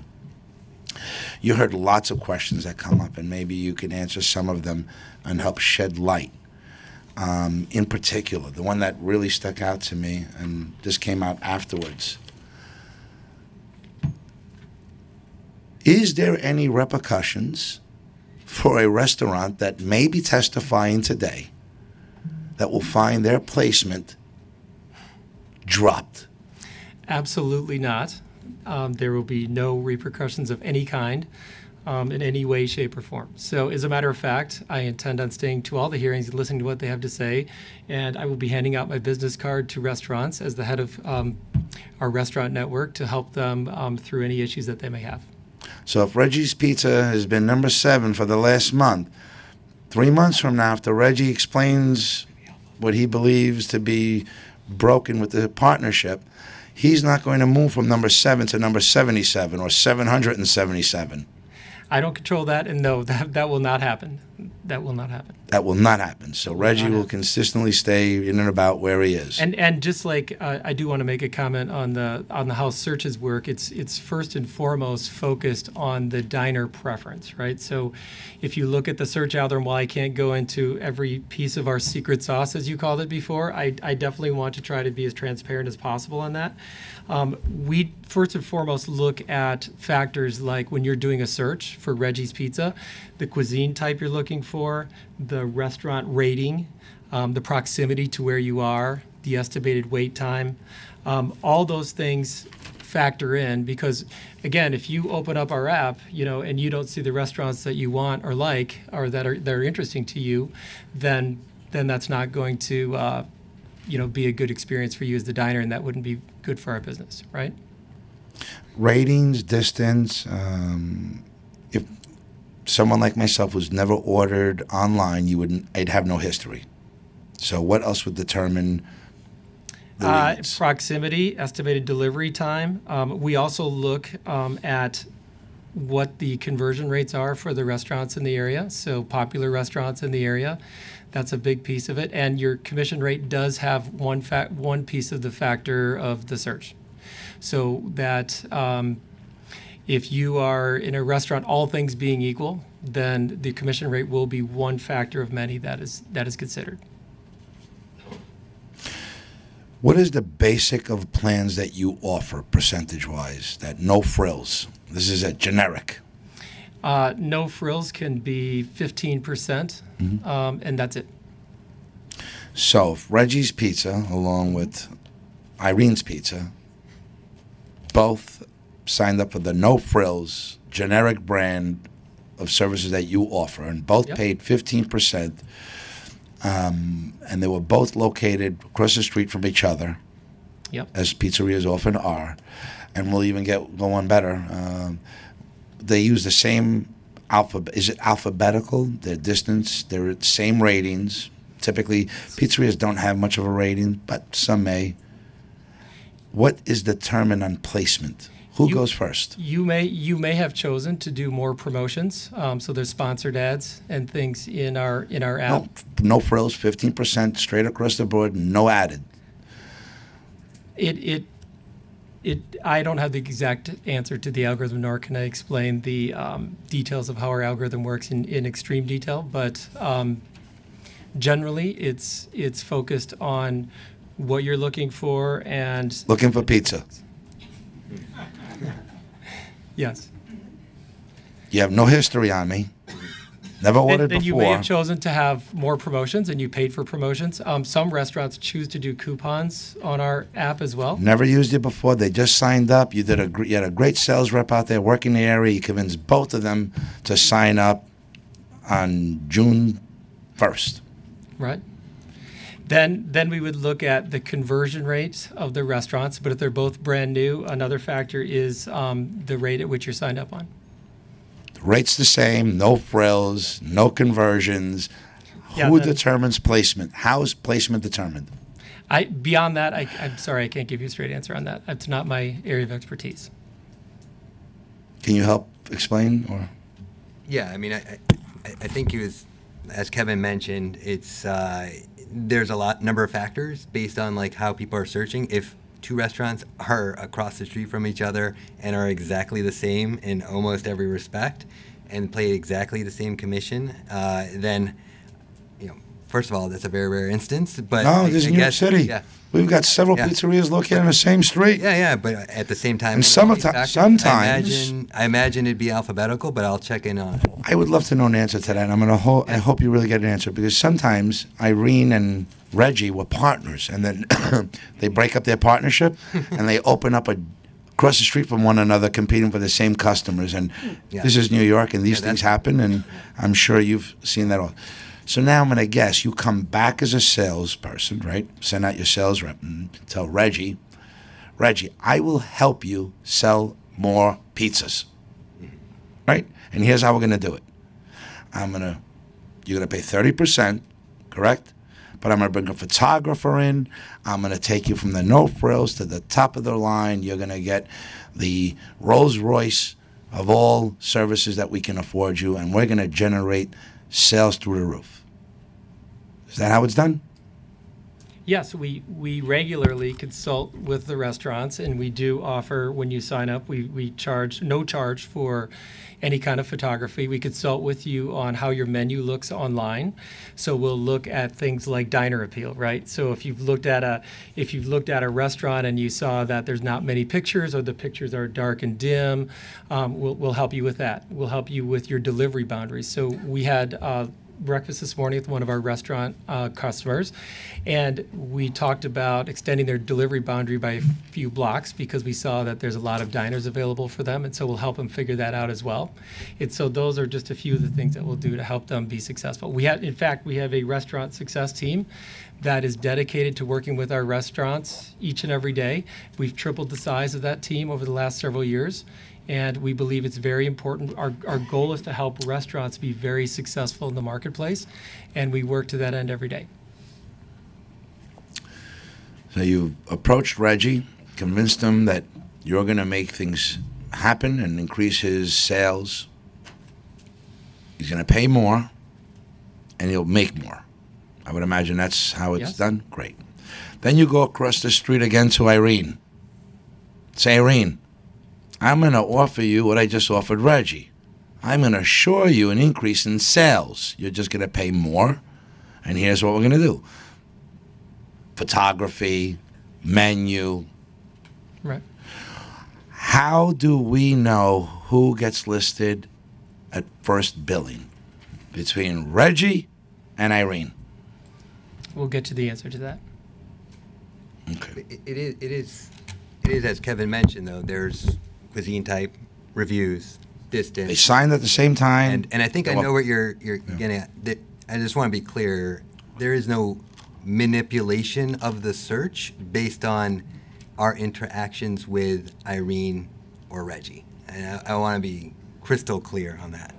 It is the factors that Kevin mentioned, and then we have the option of extra promotions on with the sponsored tabs.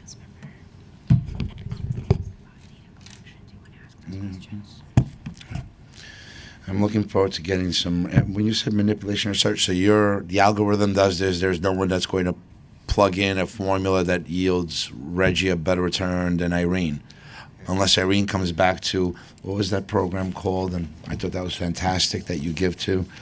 Restaurant Her. Restaurant Her. And then as a member of Restaurant Her, will she get an increase in sales?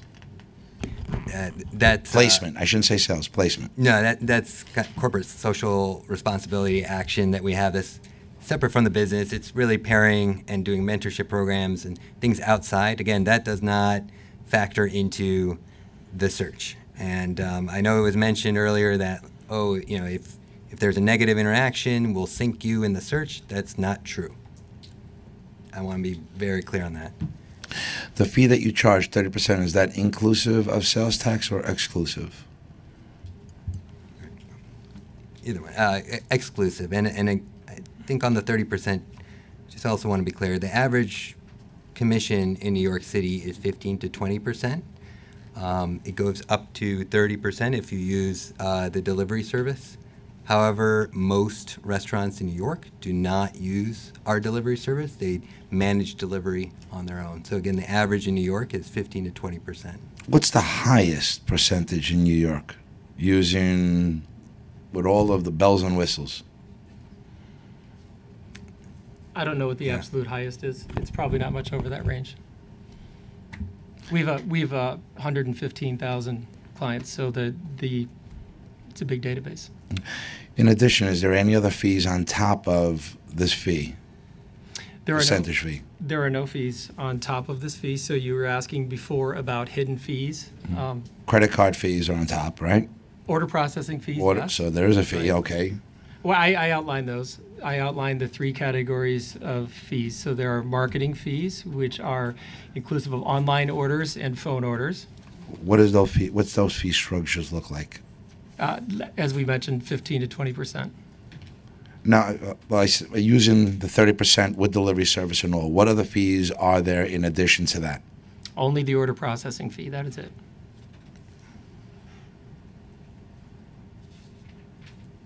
And what's that range? Standard? 3%. That's basically cover the credit card fees, correct? It covers credit card fees. It covers fraudulent orders, undeliverable orders, things like that. What happens on a fraudulent order? What's that? What happens on a fraudulent order? An order that we pay that. The restaurant does not pay that. So if I use a credit card that didn't belong to me to order from Irene's Pizza, and that credit card was stolen or reported stolen thereafter, who That's picks on it? us. That's all on you. Yes. The credit card company doesn't pick that up. It's not reversed on the credit card. If there's liability for the order through Grubhub, it's Grubhub pays it. I'm not sure what you're asking. Typically, the credit cards absorb the fraud fees, not the consumer, which in this case would the customer, Right. which would be the restaurant, right? Am I wrong here, folks?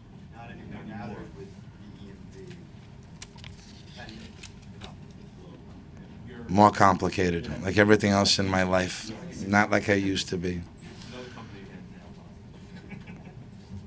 Do we have an idea where that comes from, or? I'm sorry. Do we have an idea where that comes from? I do not. Maybe we got Uber. Do you have an idea what happens with a fraudulent credit card? Unfortunately, I'm not familiar. More questions.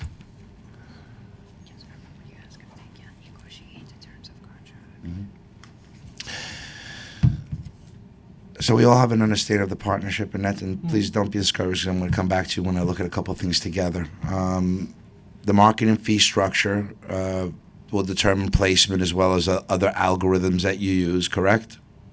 The more Yes. the more they buy into and take advantage of the services you offer should yield a greater return. Correct. Whether they make a profit or not is still questionable, but at least they'll pay more and have more leads for business. Is that correct? Yes. Okay, good. What about the data that we just heard about? What happens to the names, the phone numbers, the histories, the email addresses of those that use your platform? So we provide restaurants with all historical transactional data. However, we don't give them the customer data in detail. We do not have access to provide that customer or authorization to provide that customer data to the restaurants. In addition, you were talking about our restaurants customers. Remember, those are incremental customers coming from the platform that were marketed through Grubhub. So it's not like we're taking their customers or anything that might have been mentioned before. That's not the case. And that data, is it on the lock-in key, as Uber Eats explained, that there's no one that has access to those email addresses? You're not packaging them and selling them to a third-party provider. There's no history that's given to anyone, or names and addresses or anything of that nature. That is correct. Lock and key, no one ever sees it, can't get out of your safe. Correct. Thank you.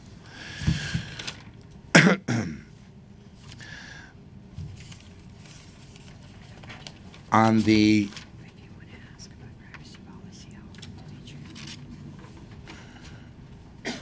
and you share that information with no one at all. That is correct. Okay. It was earlier stated by the first panel about, I'm trying to look at the word that they used on the phantom something or other.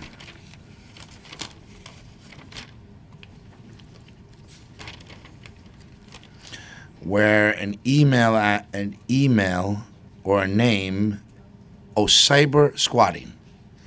Have you ever heard of cyber squatting before? I got a laugh out of that. I just never heard the term before. No, I have no idea about that. I've never seen any evidence of any cyber squatting or any kind of copying of restaurants to try to take their business. None whatsoever.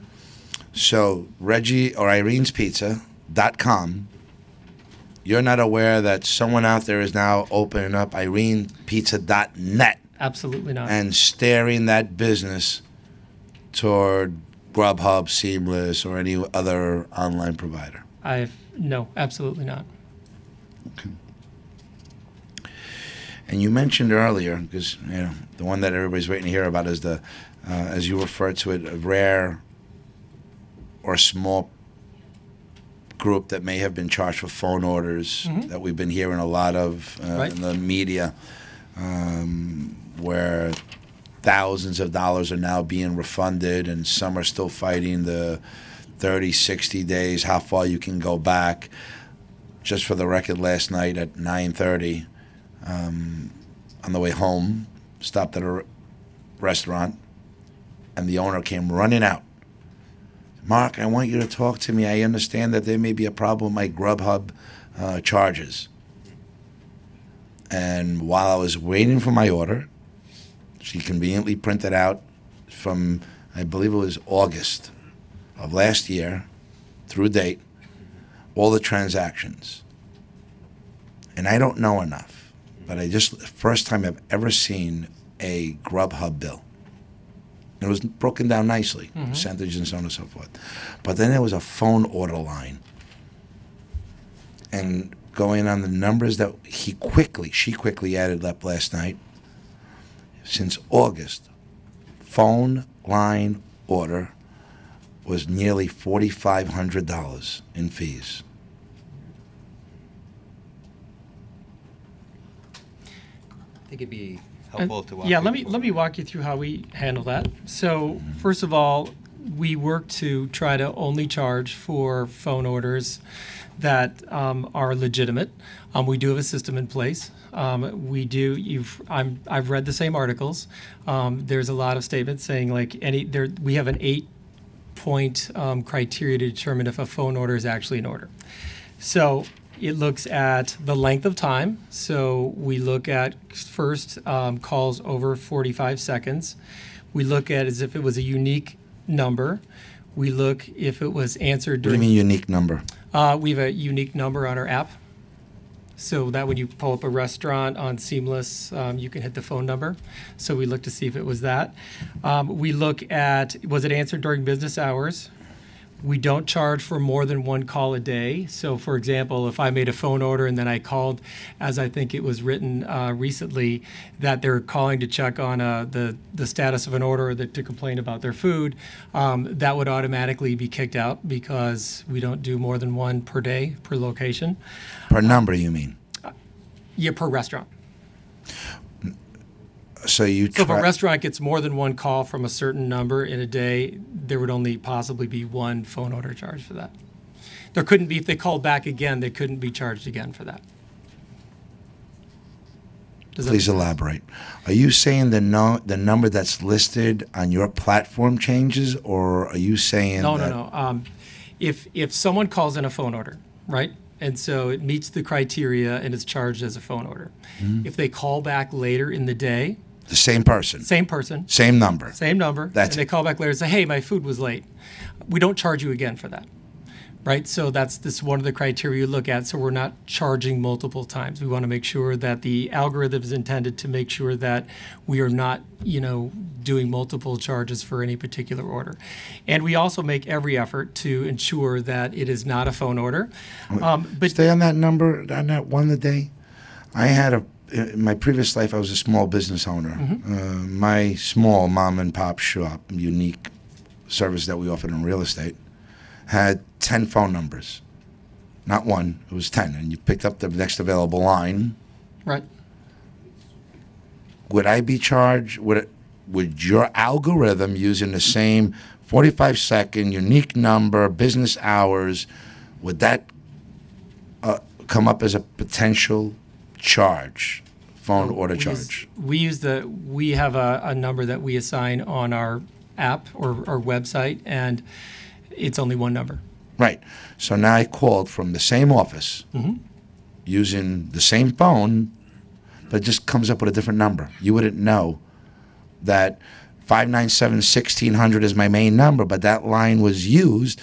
Now it's 597-7729 that the order's coming in from, or that call is. Are you saying that you have the technology that would prevent that second phone call from the same location with a different phone number using your number would not allow a charge? No, we don't have technology to determine that. But what we do is we look at a number of the different points, right? Is it longer than 45 seconds and all the other points? And if it hits all of those criteria, then it is charged. So then you can have a second charge from the same location because of a variable in phone numbers, the phone that I pick up, the next line that's available on my end. I suppose it is possible, but it's not Very likely. Okay. I do want to say, though, that one of the things that we try to do is be completely transparent with the calls. So all of the call orders are on the restaurant statement within 5 minutes, so you have immediate access to that. The call recordings are available within 24 to 48 hours, so a restaurant can listen to that at any moment. And the restaurant has up to 2 months to dispute any calls. That said, our account managers are trained to promptly, address any errors. And we really work on a case-by-case basis if there are extenuating circumstances, because we want what everybody wants. We want our restaurant partners to be happy. And so we certainly will work with them on that. What are the criteria? Because I wanted to go down. I got stuck on that number 4. It's available within 5 minutes on our site. No, place phone order. You said there's an algorithm which takes into calculations. You have to be on there more than 45 seconds, a unique number. Was it during business hours? During business hours, yes. One call per day from that number is subjected to a phone charge. What are the other? Not a new restaurant, which would frequently get a lot of calls, like a brand new restaurant. So we have a window there that we would not charge for that as well. What's the time frame on that? I do not have the exact time frame, but it's several weeks. Okay. What other factors? Those are most of them. The others, I think those are the biggest ones. Okay. There's a few others. So the last article I saw, a restaurant owner received $10,000 in a refund. Is that something I'm sure you've read as well? I'm familiar with that because that had to pass through me to be approved. That is a very extenuating circumstance. The restaurant owner was very unhappy. And like I said, we want to work with our restaurant owners to make it does us no good to make our customers unhappy. And so on that case, we worked out a situation that they said that they were fine with and happy with. And then unfortunately it came up a few days ago in the paper. So that was interesting.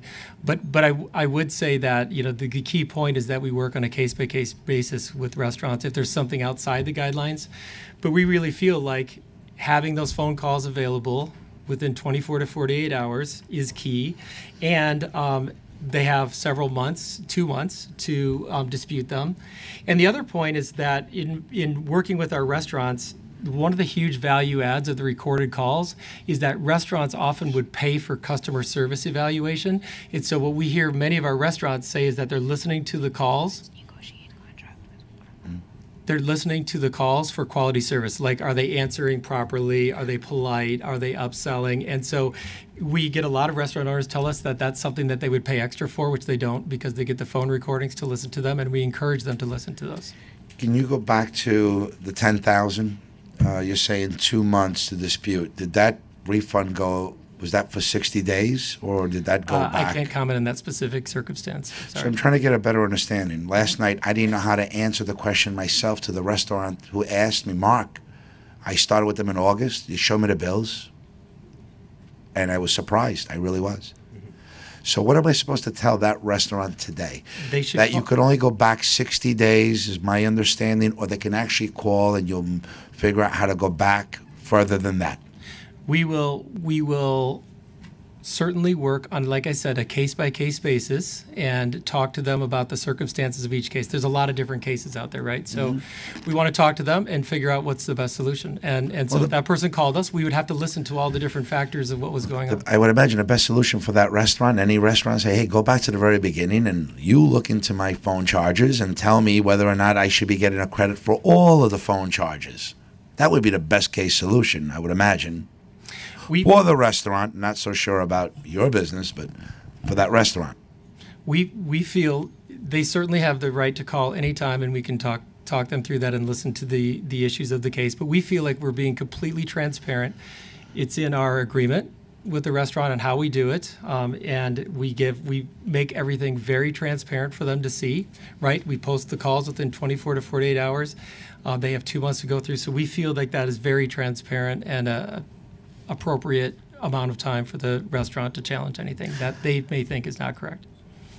Prior to the recent media attention, how many people actually went back and listened to recordings? I guess there's a couple points I want to make on phone orders. In general, phone orders are less than 3% of all of our orders. No, I'm with you. How much is your total? It's a small percentage. What is the total? The total sales that you generate on a yearly basis? Because if it's 3%, I'm going to assume whatever that billions of dollars is, right? It's 3%. That'll give us an idea. It is 3% of all of our order volume. Yes. Which is what? Last year, dollar amount. We're a public company. It was right around $1 billion. $1 billion. So what is 3% of $1 billion? 300 million? 30 million. Thank you. 3% in New York. In New York? Yeah. I'm sorry? So we don't 3% in New York. We don't do $1 billion in New York, so that's overall. That's nationwide. What's your nationwide so in phone New York order? Phone orders, which is what is the issue of various like media reports of all the orders in New York. This is less than 3%. So it's either I'm going to ask you now, what is the total sales for New York, or what is the percentage nationwide of phone orders? Right. It's slightly. I'll let you answer either one. It's slightly less than 3% for either. Slightly less than 3%. So we'll say 3% roughly? Okay. So now you're looking at $30 million, correct? Using the $1 billion total sales, right? Right. 3%, $30 million. Yes. That's the amount that you've generated from that source of revenue from phone calls. That's a lot of money. right? Yes, and we want to make sure that phone orders are available for our restaurant partners because we believe it's a valuable way to get orders. So I'm going to ask, what was the percentage of that $30 million that has been refunded as of today? I do not have that information with What's the amount of challenges that were received from your restaurant owners 24 to 48 hours after they were posted to contest the charges? We take customer service calls from restaurants and from diners and from drivers. Because that's a relatively small percentage of our business, we don't track that specifically, so I don't have a specific number for you. Right, but $30 million is not small. It's big by anyone's model. $30 million in addition of revenue, I don't think anyone's going to walk away from that. Right? So I'm just trying to get a better understanding when you say it's a very small portion of what you do. It's 30 million real dollars. Okay, so I'm trying to guess how many refunds or how many challenges have there been made? Because I come from the pizzeria world and I say no one had time to look at that stuff. No one would spend the next 24 hours looking at every phone order and listening to the conversation to see whether it yielded a sale or not, to then call back you to have a conversation with the $9, $7, $6 charge that I received. It just, in the real world, the small owners of these eateries really don't have that time. Would you agree? So I'm going to... We get many restaurant owners that listen to them all the time as a part of customer service, as a part of auditing. We do get quite a few that listen to them. I'm going to make an assumption that not too many restaurants go listen to those recordings. That's a fair point. Fair point. So chances are very few are contested because no one knows whether or not they should be contesting. That's the point I'm trying to make. Restaurants are just trying to fill orders and first one in, last one out, and make sure that they can survive another day in this hostile environment of small business. I don't imagine many people are looking at their bills and taking the time out of the day to look at those charges. And I'm sure someone's crunching numbers that made that determination way on. That, hey, we don't expect many phone calls challenging or questioning this. No one has time. Look, we feel like we built an algorithm that makes sense to try to as accurately depict orders as possible. So the other fact I want to bring up is that of all the phone calls, less than 35% are actually charged as phone orders. So it's not like every call that comes through is charged as a phone order. So I want to make sure we're clear on that. Okay. So then if I wanted to be a real genuine partner, and I've done this in my past, if I see that there is a potential for an error, I'm going to go back and I'm going to say, let me try to figure out where else this could be, and I can show you the real partner that I am. And I'm going to have, because I have the ability to do so, listen to all those recordings, make sure that my algorithm wasn't off, that they actually yielded a order that warranted a charge. I would imagine that would be really getting into the weeds of things and making right if there's any wrong on the 3% of your sales or revenues, that is. Is that something that are you doing now or not doing now? In terms of improving the algorithm and improving the way that we charge phone calls? Yeah, going back to poor Reggie. Yeah, we regularly iterate on that and we take feedback, and I will be staying here for the rest of the day listening to our restaurant partners and understanding what the specific issues are. And of course, if we hear something that is a good idea or interesting, we'll take that back and look at and see what makes best sense. I was just told yesterday that a person went back looking at the previous bills and they couldn't get into the history. They made a phone call. You gave them more history. They can go back past the 90 days to listen to old recordings. And they would try to go further back, and something popped up on their screen that said under review. Didn't say no longer available, but under review, which I thought was Grubhub, seamless, and reviewing all of those phone calls, making a determination that maybe there would have been a glitch in an algorithm, that perhaps there shouldn't have been a charge for a phone call that came in using those 5 points that you mentioned. and someone's figuring out how much has to be returned to our customers, our partners, restaurants. Is that something that you're aware of is happening? I'm not aware of that. So the restaurants out there have, if they have time, are encouraged to call you, have a discussion. Policy is no greater than 2 months to dispute, but if you argue with us, we're willing to extend that, but we don't have a clear indication to how far back. Yeah, we would review the circumstances of each case. And there's nothing that I can tell the restaurants that are going to be calling me for the days and weeks ahead. We encourage them, if they have a problem with what we've done, to reach out to our customer success team and have a conversation. I guess, I have to accept the answer for what it is. I may not like it, but that's your answer, and I'm going to encourage all those restaurants to call back, and I'm going to have to ask them what were they informed? Were they able to go back as far as their contract started, initiated, and we'll determine then, based on their input, what I have to get back to you with. So if they're told, sorry, no more than 60 days, I've got to come back and say to you, hey, why are you allowing these small businesses to go back for the last year or since they operated business or they signed an agreement with you to credit them back any charges that perhaps they shouldn't have been charged from the very beginning. That's where we're going to leave it. That's what you're telling me. Yeah, we will listen to what is said today, and we will take that back, and we will determine the best course of action from there. I'm pretty tedious, and I'm going to assure you that there are restaurants out there that are going to be calling me. I'm going to ask them, each and every one of them, what their experience was when they called to challenge the fees. And if they couldn't go back for more than 2 months or 3 months or 4 months to actually hear the recordings, to make a determination whether or not they should be challenging those fees, I'm going to be coming back. And you're not helping me now because I really want to be the right guy here to help both sides and continue a healthy relationship that works.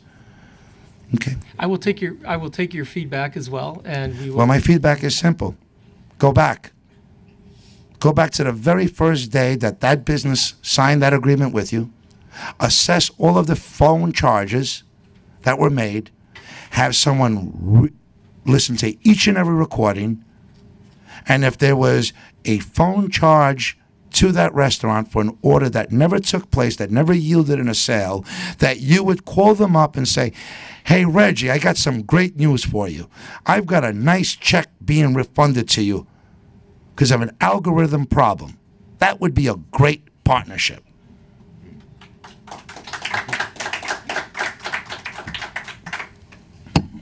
Thank you. Thank you.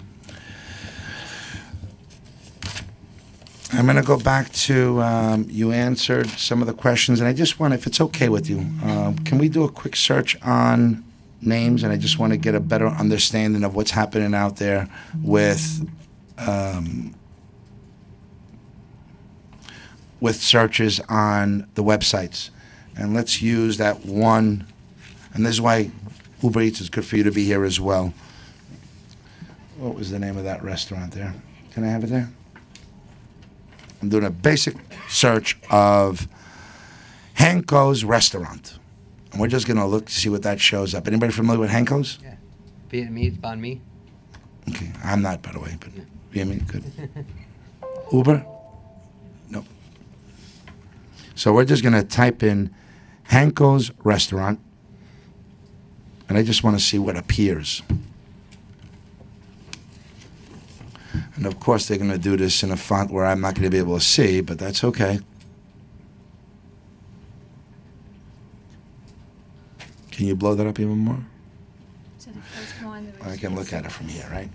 You guys are at a disadvantage. All right. So, It's a PDF. that's the top of the list there? Yeah, this is a PDF that we saved. Okay. before. So, It's not online. under this search, first-time user, I'm looking for a specific name. You have no history on me, but I remember Hanko's because I've eaten there before, and I just don't remember their phone number, and I want to place an order. I'm going to see listings from providers, and it starts with Seamless. And then menu pages, Yelp, OpenTable, DoorDash, and I can't read the bottom one. Yeah, because it's a PDF. It's a PDF? Okay, could have. All right. And what I'm looking at is roughly 10 returns on my search. And only 2 of them are actually Hanko's. The other 8 are from providers and platforms such as Uber, Menu, Grubhub.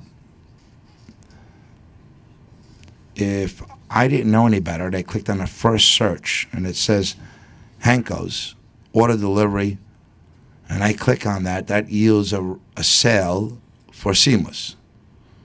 If I do the second one, it's going to Grubhub, which is the same company, correct? And then if I go to the third one, it's actually a Taste of Vietnamese. It's actually the owner of that restaurant. The fourth one, if I had glasses, I could tell you. What does that say?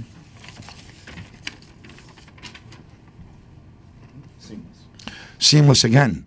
Just in case you missed number 2. You can see them again on number 4. And number 5? Menu pages. Menu pages. Is it Menu pages part of Seamless and Grubhub? Menu pages is not affiliated at all in any way to Grubhub or Seamless. It is. Okay. What's number 6? Yelp. Yelp. 7? Yelp. Yelp. 8? OpenTable. OpenTable. 9? DoorDash. DoorDash. 10? The restaurant. Restaurant again. Uber Eats is not even on here. They don't deliver. Oh, good point. I was going to say, wow, Uber Eats, you've been outdone. Do you find it a little odd that of the 10 searches that result, or the 10 yielded in my search, that was 2 to Seamless, 1 to Grubhub, 1 to Menu, 4 out of the 10 come back to your platform, and only 2 out of the 10 actually go directly to that restaurant owner. So when we say driving business, and I was fortunate enough to have or Reggie was smart enough to have an online presence and a website and spend the money to generate that website and put up his menu and take the photographs that are needed to promote his businesses and services. But yet, when you search for him directly, he's number 3 on the list. And Seamless and Grubhub come before him. Isn't that unfair for Hanko's? Because had I chosen number 3, I could deal directly with the restaurant and not have to worry about anyone getting a percentage of their gross sales. Can you help me understand how this relationship works, this partnership? Go ahead. Yeah, I think as Kevin mentioned, we're a marketing platform, and the idea is to push out Hanko's to as many people as possible through every channel that we can. And so we have engineers here, a lot of them based here in New York, that work every day to make sure that people know when they are able to find Hanko's, and that's what restaurants pay for when they partner up with us.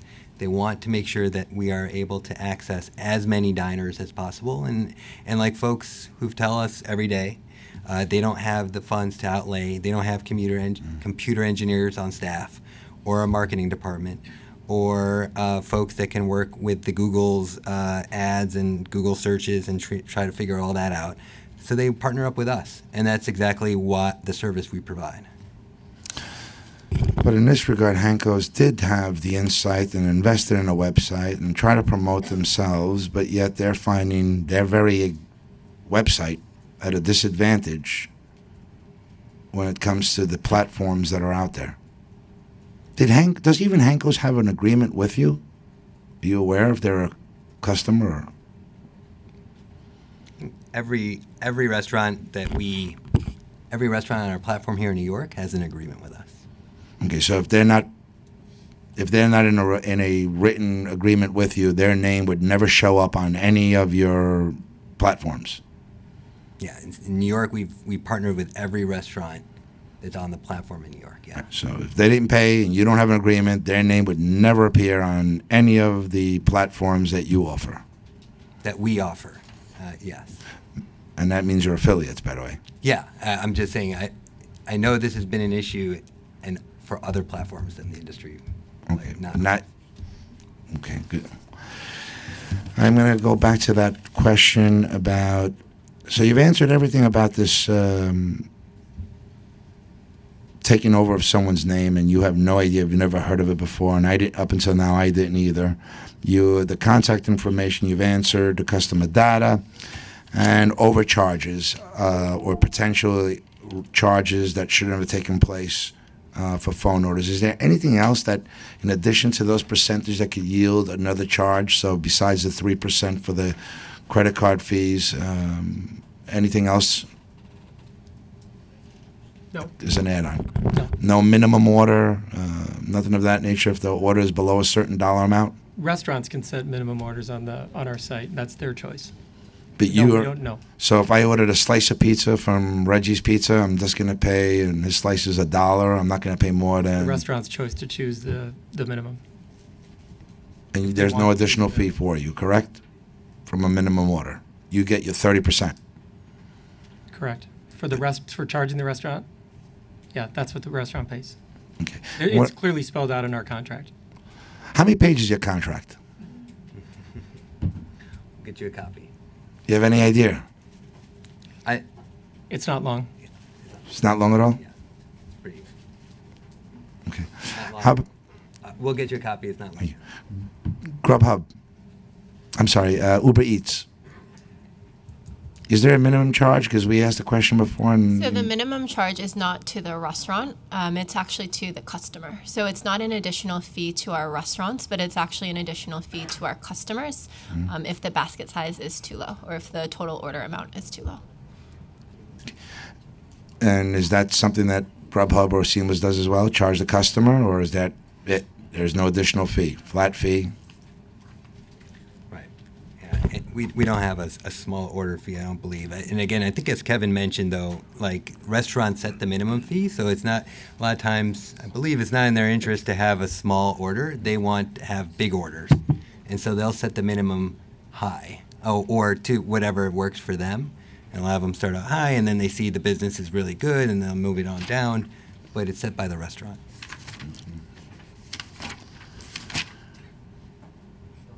How many restaurants do you have in New York City that you're offering your services for? And that would be Seamless, Grubhub, or any affiliated partner that you have, from menu pages and what, I can't think of the rest, but whatever they are. You have the number of? We have 115,000 approximately total. I do not know the number for New York specifically. And that's Seamless, Grubhub, or? Yeah. So none of the other affiliates? So under the Grubhub platform. Yeah, all the companies. Yes, correct.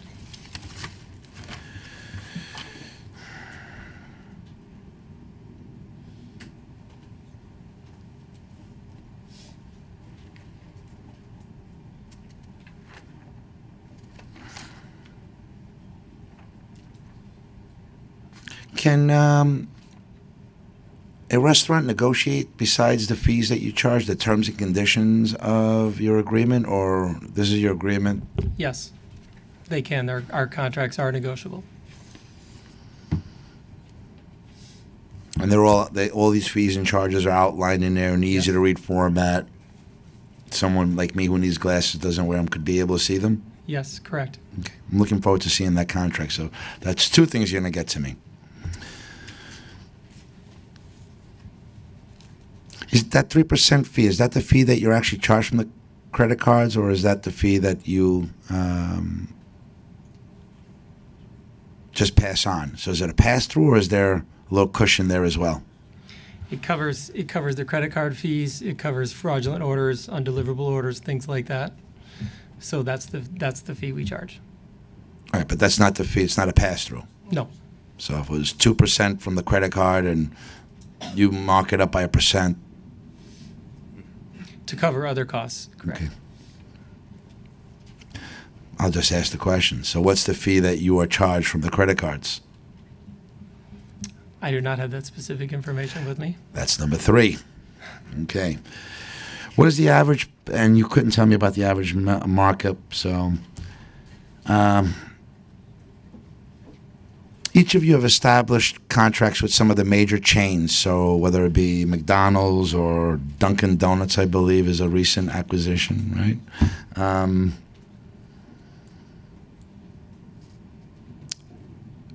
I would imagine they're able to negotiate much better deals for themselves because of the sheer number of locations that they have. We can't give contract specifics, but certainly there's national buying power, yes. All right. So if we had a national or a retail association that negotiated for all their clients, would you be willing to sit down with them again and renegotiate the fees? We would listen to what they had to say. I mean, there's obviously a lot of variables in that, of what you're saying, but would listen to what you have to say. Good. I'm looking forward to that also because I want to be the champion of small business, mom and pop shops. And you're also going to let me know how far they can go back on the back orders, correct? Yes. To get a statement to actually listen, and you'll let me know about that, the ability of it's under review, whatever that indicator is that popped up.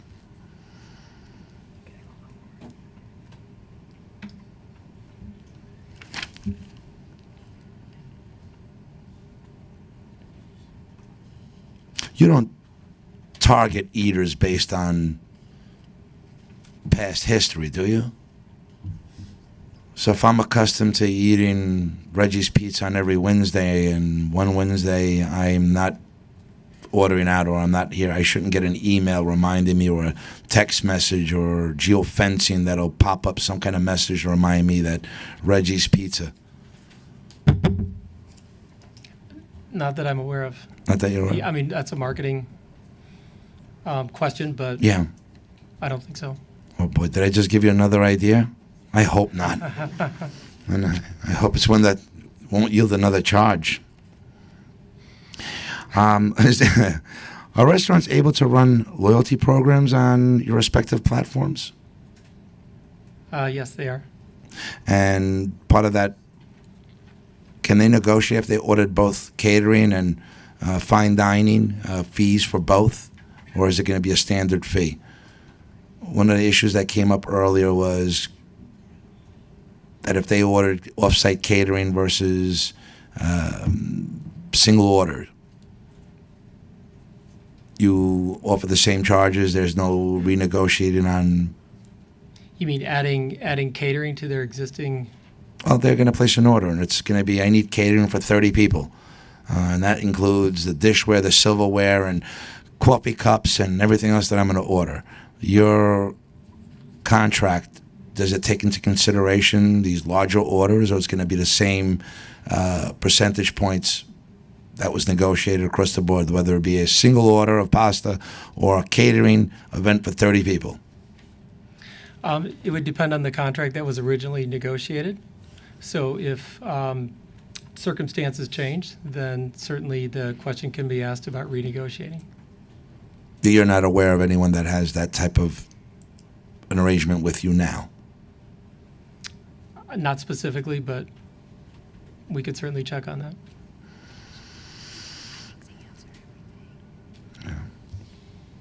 So I'm not going to keep you here anymore on the panel. I think you've answered everything that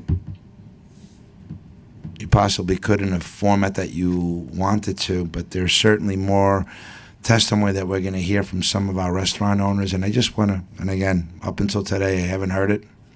Retaliation is one of those things that I frown upon, and I really would hate to hear from a restaurant that their online orders have fallen because they appeared or submitted some type of testimony. I want to make it very clear that that fear is unfounded. That will not happen. It has never happened. We've been in business for 20 years. We've operated with tens of thousands of restaurants. That's not something we would ever ever do. And I would add, too, that we're staying until the end of the hearing, and we're prepared to meet with everyone. I have my notepad, pen, business card, cell phone, senior vice president, and we'll work through any issue that anyone has in this room. I appreciate that. You know, not that I want to mimic Columbo, but something just came back to mind. You know, he's about to, and he turns around, he remembers something. One of the things that was brought to my attention is the actual business model and how it started. I believe initially was a modest 10% fee. Is that how the model began? It was offered to Wall Street, and then they expanded to the open markets. Yeah, I think it started off with, but I think, are you getting at like the increase in fees over time? Yeah. Yeah, I think we can speak to that because of all the services that came with the fees and how those commissions were reinvested in the restaurant network. Yeah. So yes, over time our fees have increased a few percentage points. But our orders have actually outpaced that by the size of the orders by a significant amount. We've also invested heavily in the restaurants. So we have invested in marketing. We've spent over $60 million in the last several years to promote our restaurants on our platform and offer discounts to diners and things like that. We spend hundreds of millions of dollars on advertising, again, to drive demand for the smaller restaurant. We build our app to have more self-service tools so that they can update their menus, they can add photography. So we've reinvested all of that to increase the diners and the new diners coming to our restaurants. The reason I bring that up, in one of the meetings that I had early on, customer saw the immediate advantage going back to the early days and the fees that were being charged. And I believe he said it was upward of 10, 12%. I don't remember the number now. And based on the relationship that you had, your platform became an integral part of his business model. And you've flourished. As you've continued to flourish, the fees kept going up. And the last comment from him was simple. Mark, with Grubhub and Seamless, the online platforms that we have, from me and my business, it's a slow death. Without them, it's an instant death. They came into my place of business like a Trojan horse and have taken over my entire business model. I didn't know how to respond. Yeah, I mean, one, we work with restaurants every day. And this business works with restaurants every day. And so we need restaurants in ways, and these industries need each other. And so that's why we have Kevin and his restaurant success team to make sure that restaurants are not going through the slow death. And over the course of time, especially over the last few years, reinvesting in the restaurant network, tripling the restaurant success team, providing them with new technology like tablets, free of charge. We're making sure that orders increase. And we've seen year over year that the order size has increased, the volume has increased, and the revenues have increased. But if restaurants feel that they have an issue, that's why we have the restaurant success team to make sure that we're addressing all those issues. And that's why we're going to stay to the end of the hearing. And there's one other, if I may. There was one other example. We met with one of our restaurant partners this morning, and he walked us through kind of the progression with Grubhub over time. And he said, we are doing more than $2 million a year in orders. Thank you very much. We appreciate what you've done for us. Kevin, did you ask him if he's making more money now at the end of the, Yes. at the, end of the year? Yes. Does he show a Yes. bigger profit? Yes. Okay, it's interesting. I'd like to meet that. My last, I promise this is it. There's also a fear and a speculation that online platform delivery service apps are potentially operating in partnership today with someday opening up what they call dark kitchens. See, the idea is that perhaps someday if the continued growth of online orders, you no longer need a brick and mortar. You don't need to be on Park Avenue and Broadway out here because you're not going to rely on foot traffic anymore. As your apps continue to grow in usage and as you continue making deliveries, and whether through partnership of Uber Eats or anyone else, is there a fear that someday we'll have operators out of a second floor, third floor, warehouse, or basement conversion with a simple kitchen, no seats, no service offered, where your platform will be the means, and the fear is that you'll actually be an owner of that dark kitchen with no name, don't need one, because someone's out there is buying .net and .this and .that, and coming up with the phantom entities, and you've put poor Irene's Pizza out of business. And I don't mean you. I'm painting an ugly picture here. Although she owned that business for generations and put everything into it, that Irene's Pizza is no longer Irene's.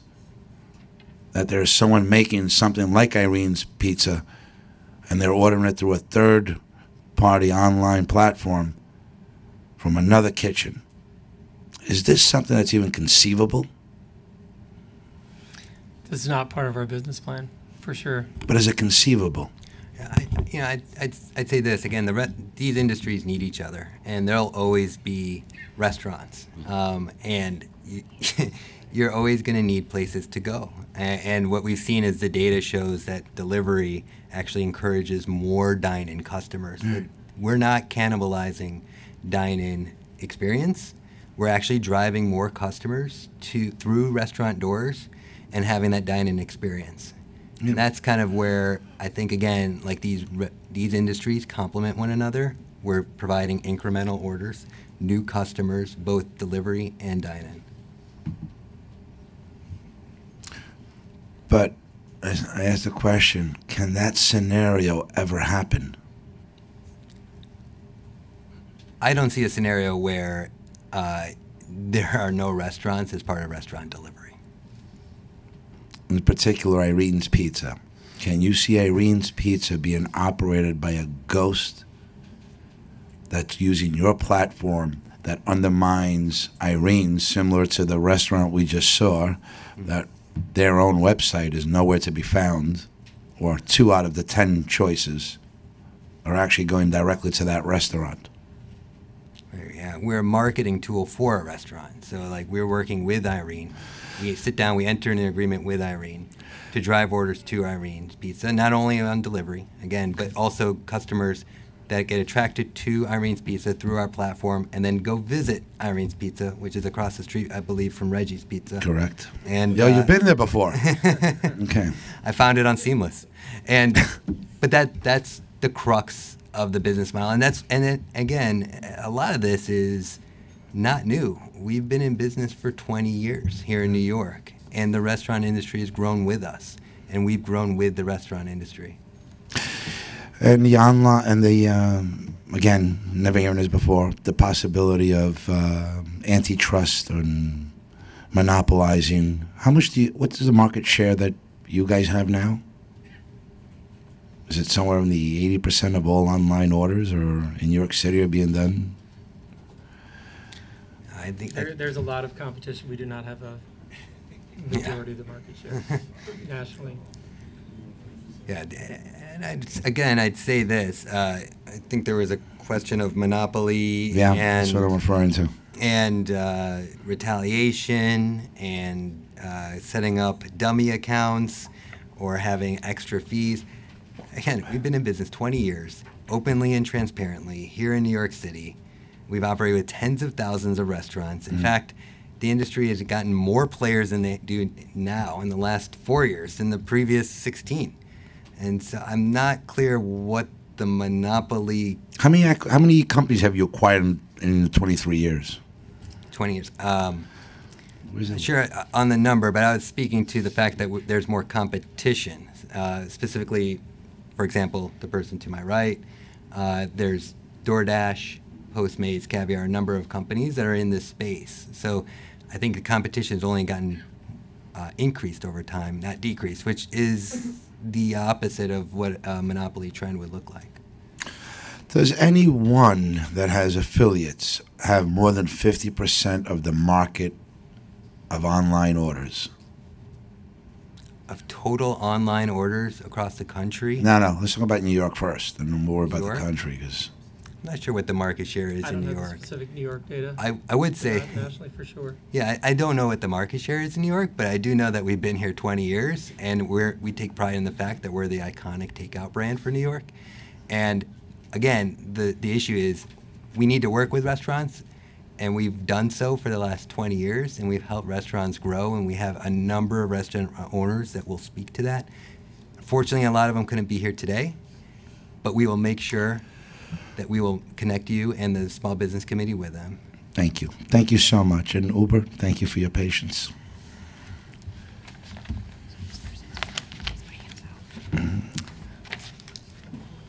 The next panel is Steve Bulger from the U.S. Small Business Administration, SBA.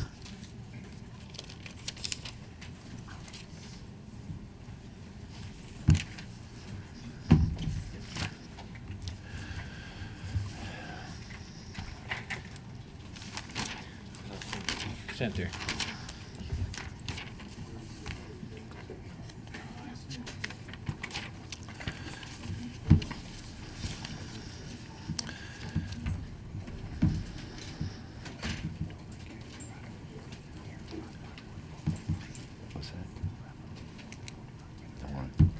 Good afternoon. Yep. Am I on? Yes. Oh, fantastic. I can't hear. My name is Matt Coleman, and I am the Regional Communications Director for the U.S. Small Business Administration for Atlantic Region 2. I'm pleased to be here at the council today on behalf of my boss, SBA Regional Administrator Steve Bulger. Oh, there you go. I knew it wasn't working. On behalf of my boss, SBA Regional Administrator Steve Bulger, who oversees all of our cabinet-level agencies' federal operations throughout New York, New Jersey, Puerto Rico, and the U.S. Virgin Islands. The following is Regional Administrator Bulger's testimony for this proceeding's official record and for your consideration. Good afternoon, council members and participants in today's committee hearing. Thank you, Chairman Jonai and council members, for inviting me to testify on this important matter. I appreciate the opportunity to share my comments.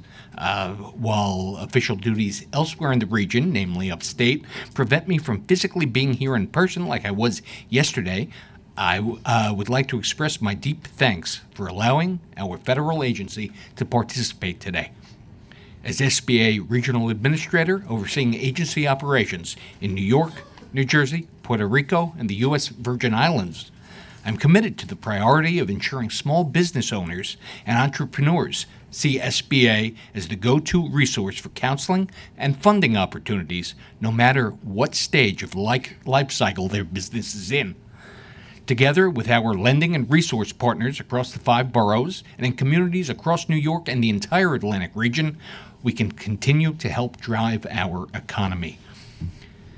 Productively collaborating on initiatives to help the New York City small business community is a testament to the productive bipartisan relationship I've developed with Councilman Jonai. What impresses me most is that Councilman Jonai understands, like I'm hopeful every member of this committee and the entire council does, that small businesses and hardworking entrepreneurs are the lifeblood of our economy. However, those are more than just words. It's the God's honest truth. One of my colleagues in Washington recently asked me if we could go one day without a dozen small businesses impacting our lives. What about just one small business? If you try answering those questions yourself, the answer is a resounding no. Small business is woven into the fabric of the United States and the city of New York. Small businesses are everywhere. Your dry cleaners, the independent coffee house you frequent, your doctor's and dentist's office, and, most importantly today, your favorite local restaurants. They are all undoubtedly small businesses. With SBA's participation in today's hearing and our collaborative work with the committee, this actually marks the first time the City Council and the federal government are working together to assist the New York City small business community. It's a much-needed step in the right direction and, quite frankly, what small business owners deserve. But what is a small business? A small business is defined by the federal government as any commercial venture with 500 or fewer employees. These types of companies make over 99% of businesses throughout the nation, while micro businesses, or those businesses with less than 20 employees, constitute close to 90% of them. And the New York restaurant industry is a mosaic of thousands of small businesses indeed. It is an economic engine that revs on what the National Restaurant Association estimates to be the daily operations and revenues of over 24,000 restaurants across the city of New York's 12 congressional districts. That immense number of small businesses encapsulates 48.3% of all of New York State's restaurants. By the numbers, almost half the Empire State's restaurant establishments, small businesses by definition, are located right here in the 5 boroughs. What's more, these numbers consist of both the table and limited service segments of the restaurant industry. While small businesses like restaurants do not need to register with the SBA or the federal government to operate, the figures quoted above are the most accurate numbers of small business-sized restaurants in the city that we at the SBA actually have. Strangely, these figures are not from the city or any local government entity. It was actually quite productive to hear the SBS officials up here. But these figures come from a restaurant industry group. Why? Because neither the City of New York nor the Department of Small Business Services actually requires restaurants or small businesses to register with the city or that department in order to operate. So no exact count is actually possible. Nevertheless, the SBA stands ready, willing, and able to assist small business owners and entrepreneurs grow their ventures and create jobs by providing resources and tools like access to capital. It is a proven, time-tested way to create a blueprint for an economy built to last. SBA achieves this through several methods, but specifically access to capital, from the smallest needs in microlending to substantial debt and equity investment capital. We also power small business owners to know of opportunities in federal contracting, access to entrepreneurial education, and disaster assistance. In fact, the SBA helps build a more supportive environment for entrepreneurship and innovation day in and day out. We're not a federal regulatory agency like our colleagues at Justice or the Commerce Departments, but rather an advocacy agency that supports our small business community. In fact, the SBA Office of Advocacy and, in our case, our SBA Regional Advocate, regularly meets with small business owners of every industry you can think of to hear their frustrations of overlapping laws and excessive government regulations. They are always eager to listen and to help to the extent the law allows by bringing small business owners and governments to the table to talk in order to help local commerce thrive. Our federal agency consistently acts to better support the efforts of entrepreneurs which spur job creation, drive competitiveness and innovation, and strengthen the national economic ability for growth. Since fiscal year 2011, the SBA has guaranteed 870 7A loans, totaling more than $353 million to the New York City small business community, specifically in the restaurant industry.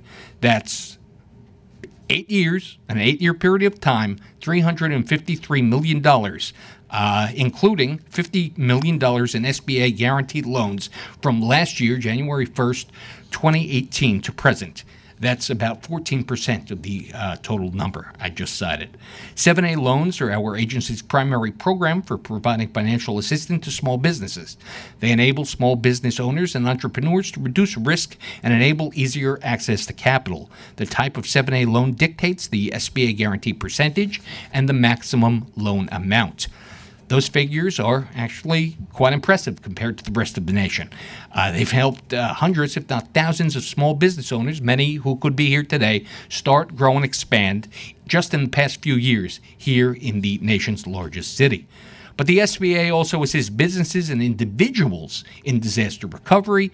Here in New York City, the most recent large-scale activity of this function came after Hurricane Sandy battered the shoreline and decimated many communities. But we actually have SBA disaster assistance personnel right now in Kings County in Brooklyn today, providing aid and assistance to victims of an April apartment fire that displaced a large amount of residents. In both cases, SBA and our ODA were right on the ground helping affected homeowners and small business owners recover from starting on day one. We do this as well as help with capital access by offering low-interest, long-term loans, specifically in disaster assistance to replace real estate, personal property, machinery and equipment, inventory, and business assets that had been damaged or destroyed by the declared disaster. Specifically in Sandy's aftermath, 122 restaurants in the affected area received $21.125 million in affordable, timely, and accessible financial assistance from the U.S. Small Business Administration in one event. However, like any agreement an individual or entity enters with the United States, the federal government is the primary debtor for repayment. Our SBA-backed loans get repaid first. That's part of any agreement anyone signs with the federal government. And that's one of our agency's prime interests here today, ensuring our SBA-backed loans can be repaid in the face of higher and higher fees tacked on the cost of doing business in New York City by third-party companies. However, the hidden costs of doing business in America's most populated city are actually shameful. Many of them are imposed by Mayor de Blasio and his administration without foresight or thought, but rather on a political whim or for political expedience. That's just not a way to govern. The city preliminary budget, for example, that was proposed by the mayor earlier this year saw a $3 billion increase in expenditures in making up the $92.2 billion fiscal document for fiscal year 2020. That represents an actual 23% hike in spending since Mayor de Blasio took office, and that budget is actually larger than the individual budgets of 46 of the states in the union. In addition to property taxes, where does all the money the city has, where does it come from? I'm not a city finance specialist by any means, but have spoken to hundreds upon hundreds of small business owners during my tenure as regional administrator. The archetypical mom and pops who see these fees, the higher and higher spending coming from their bottom line. Fines slapped on small mom and pop stores, often on a whim, or just quick revenue raisers to pay for an ever-expanding and expensive municipal government. Earlier this year, this city council rightly took action to stem a mayor's office scheme by passing the Awnings Act, and after an overzealous building department official began a panic among small business owners in the small business community by issuing tickets in the amounts ranging between $4,000 and $8,000 for each case of supposed improper store signage violations. Again, that's not a way to govern, do business, or lead. In a recent New York Daily News op-ed, one of your city council colleagues, Chairman Councilman Justin Brannan from South Brooklyn, joined the New York State Senator and the Brooklyn Chamber of Commerce president in rightly saying that New York City businesses were on the brink. They could not have been more correct. Technology companies, such as the topic of this hearing today, appertaining to food delivery apps like Grubhub, Uber Eats, DoorDash, Postmates, and Caviar, just to name a few, there are stories upon stories and some empirical evidence and concern that actually correlates with this hypothesis. The usage of this technology is an immensely added cost of doing business in America's largest city. It is incumbent upon local government and municipalities to stand up for their economic engines and take the appropriate and necessary steps to ensure the small business community remains whole, not preyed upon by predatory companies and third-party vendors. Fairness is key. Fairness is paramount. Stories like one that was just cited in the panel before, taking $10,000 in fees from just one restaurant over a period of time and then refunding it, shows that something may actually be wrong. Just as obtaining capital and financing is the requirement to show viability of a small business, as it's needed for a myriad of reasons, growth, new equipment, staff, investment opportunities, and so forth. Its counterpoint is the revenue from its operations, the money from the goods and services purchased by the general public. When revenue is significantly lowered due to artificial factors such as predatory delivery-related expenses controlled not by a company, but by a third-party vendor, the downward spiraling of economics of running a restaurant, dining establishment, or bar in the city of New York and elsewhere across the region, and my region and country, unfortunately and sadly, continues. Food delivery apps, the subject of today's committee hearing, are supposed to help small businesses and entrepreneurs market their product and themselves to new customers and eaters every second of every day. That, at least, was the original intent. They were envisioned to be a supplementation of the classical small business or restaurant model, an added bonus, if you will, for restaurateurs, chefs, foodies, and consumers alike who utilize them, connecting good food with the very people looking for it 24/7. Again, that was the intent. Today, that may be and could very well be a reality of being very far from the case. These third-party companies charge a user fee on both ends to the consumer utilizing them, as well as small businesses offering their goods through their service. Numerous small business owners have shared this concern with our office and the Office of Advocacy. A valid point shared by small restaurants is that these companies are taking too much from their bottom line in an already overregulated and taxed business atmosphere.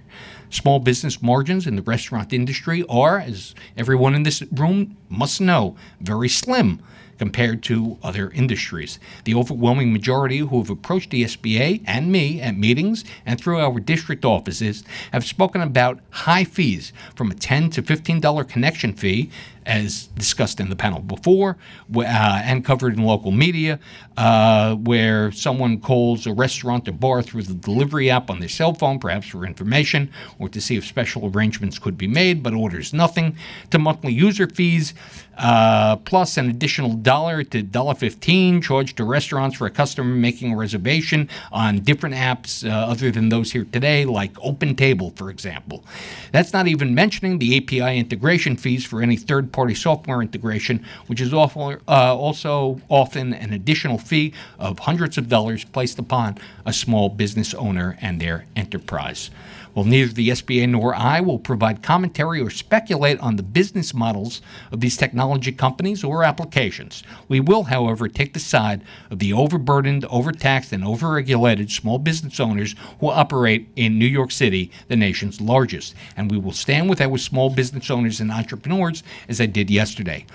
These 25,000 New York City restaurateurs who employ 330,500 people, according to the National Restaurant Association. Again, they employ over 330,000 New Yorkers.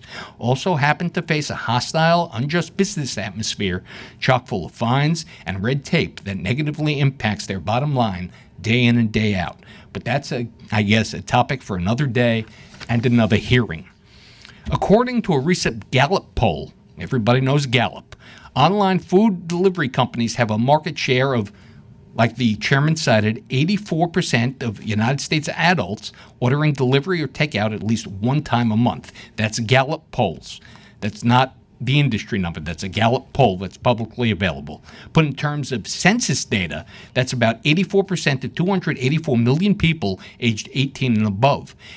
That's an immense number. One potentially reaching an antitrust threshold, which was mentioned before, that could be considered by the Justice or Commerce Departments. Again, SBA is not an enforcement agency. However, as a federal cabinet level agency, it's our position that small business owners must be informed about the costs and risks associated with all fiscal operations and decisions in terms of business operations, especially when it comes to fees or interest rates. No industry, organization, or complementary government group. These figures, be it user fees, prepayment, processing, delivery fees, or so on, should be provided upfront with an entrepreneur so they can assess whether it's in their best interest to utilize the service that is charging them. And third-party vendors should not be preying upon their customers, who must then have only one choice: passing costs on to consumers. No industry organization or complementary government group that we know of is privy to the exact fee structure utilized by restaurants using third-party vendor delivery apps. But as an aside, we're happy you're getting the boilerplate contract. I will let the regional administrator know that. But from conversations with small businesses who have reached out to our agency due to negative applications to their own bottom line, it appears as if the fees charged by third-party technology apps may vary business to business. It's indeed worrisome, and it worries the SBA that there's no pricing standard, but instead what appears to be an ad hoc one negatively affecting mom and pop stores throughout the diverse neighborhoods that make up the city of New York. What we do know anecdotally, however, is that overly burdensome fees cut heavily into small business margins, yet, as previously indicated, these app delivery models have become so widespread that restaurants more or less need to participate in them in order to stay relevant, stay noticeable, and be accessible to patrons. And the fees and rising costs of doing business in the city of New York do not need to be attributable solely to delivery apps. Overzealous local government seeking to raise revenue often penalizes companies for simply keeping their doors open and operating, hurting job creators who add heavily to our local, regional, and national economies. And while many food retailers struggle, especially in the city of New York where they're faced with sky-high rents, astronomical real estate prices if they're looking to buy, plug for the agency, even with the help of an SBA-backed 504 loan, new minimum wage requirements, supposed groundbreaking employee laws, dwindling foot traffic due to new traffic patterns, and outdated Moses-era planning, small businesses now have to contend with third-party technology apps charging non-uniform fees for unspecified usage of their products. We've heard it time and again from entrepreneurs. It's a brave new world out there. The New York City restaurant industry is known worldwide for its flexibility. But these predatory fees are placing an undue hardship on small businesses, many here today, from the textbook mom and pop storefront operations to slightly larger small businesses with a handful of locations employing several dozen workers or more, from Staten Island and the Bronx to Queens, Brooklyn, and Manhattan. That's why it will be refreshing to hear from a spate of small business owners themselves speaking about their own experiences with these technological applications. But let me be clear, fees charged by food delivery apps are akin to predatory lending, most often than not. Not only is it costly and pervasive in the industry, but they set up their users for failure, occasionally and most oftenly burdening them with high user fees for even the simplest of things, such as making a phone call. These fees prey on small business owners seeking to expand their restaurant's reach and add to the daily cost of doing business.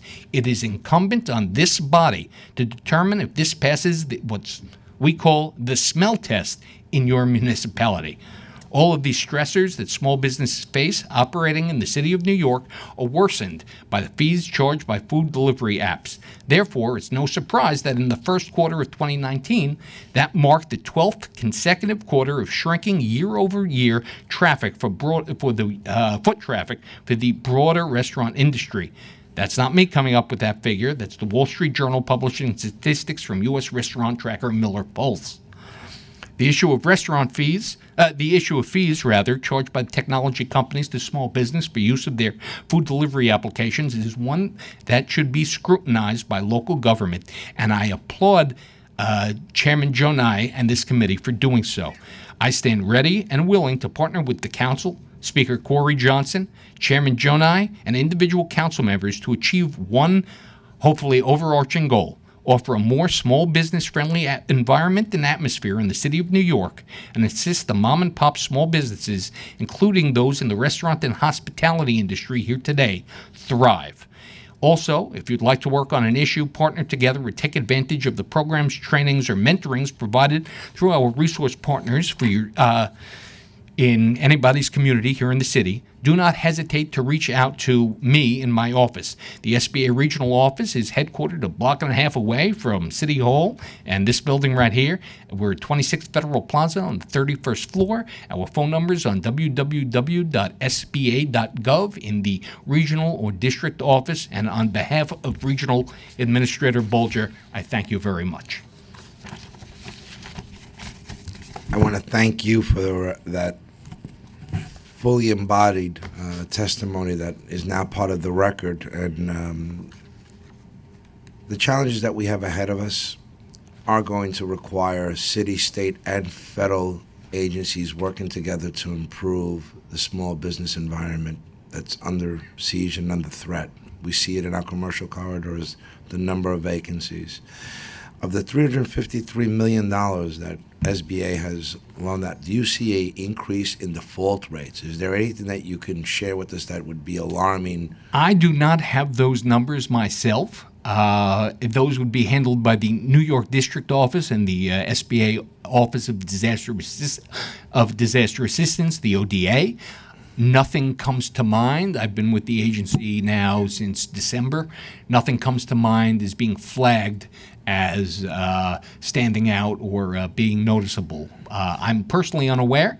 I can look into that and get that to you, sir, as well as the committee as a whole. Or Reggie, either or. You also mentioned in your testimony antitrust potential violations. Are you aware of anything that should be brought to our attention? We are not aware. That would not, as I mentioned, the U.S. Small Business Administration is not an enforcement agency. We're an advocacy agency. We primarily back loans in private money. We give them the SBA guarantee, meaning we've reviewed a small business owner or entrepreneur's business plan. They've gone through multiple levels of counseling. So with our resource partners, many of whom people here must have heard of, like SCORE or Women's Business Centers or VBOC Veterans Business-Owned Centers. So there's a threshold they have to meet to make us comfortable backing a loan. I haven't been made aware of anything, but that you're asking. But have these borrowers of SBA funds from SBA, have they brought to your attention any potential issues with their future as they integrate with these online platform providers? No, but what gives the regional administrator pause, and what he's illustrated to me in our conversations in the office, if the federal government is the primary debtor, people have to repay their loan to satisfy the SBA guarantee.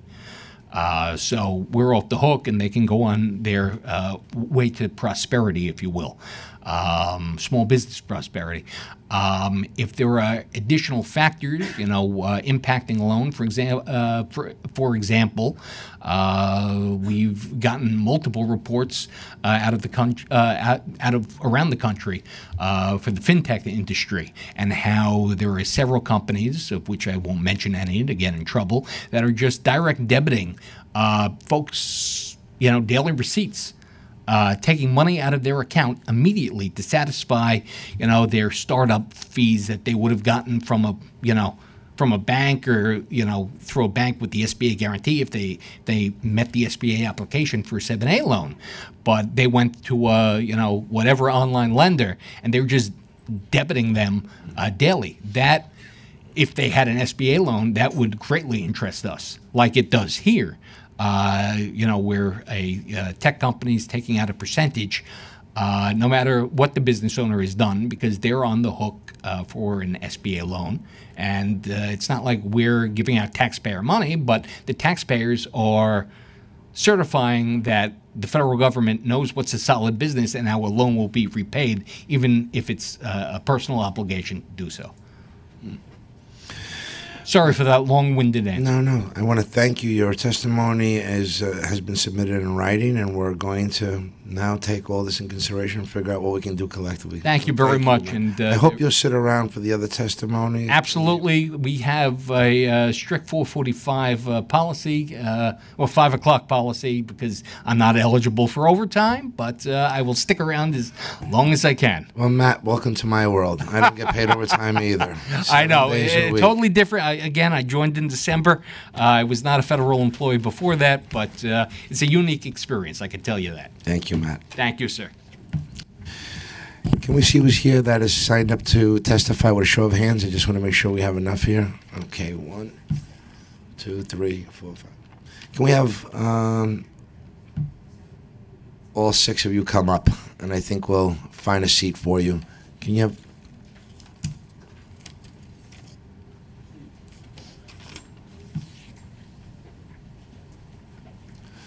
We'll just add 2 additional seats. Thank you.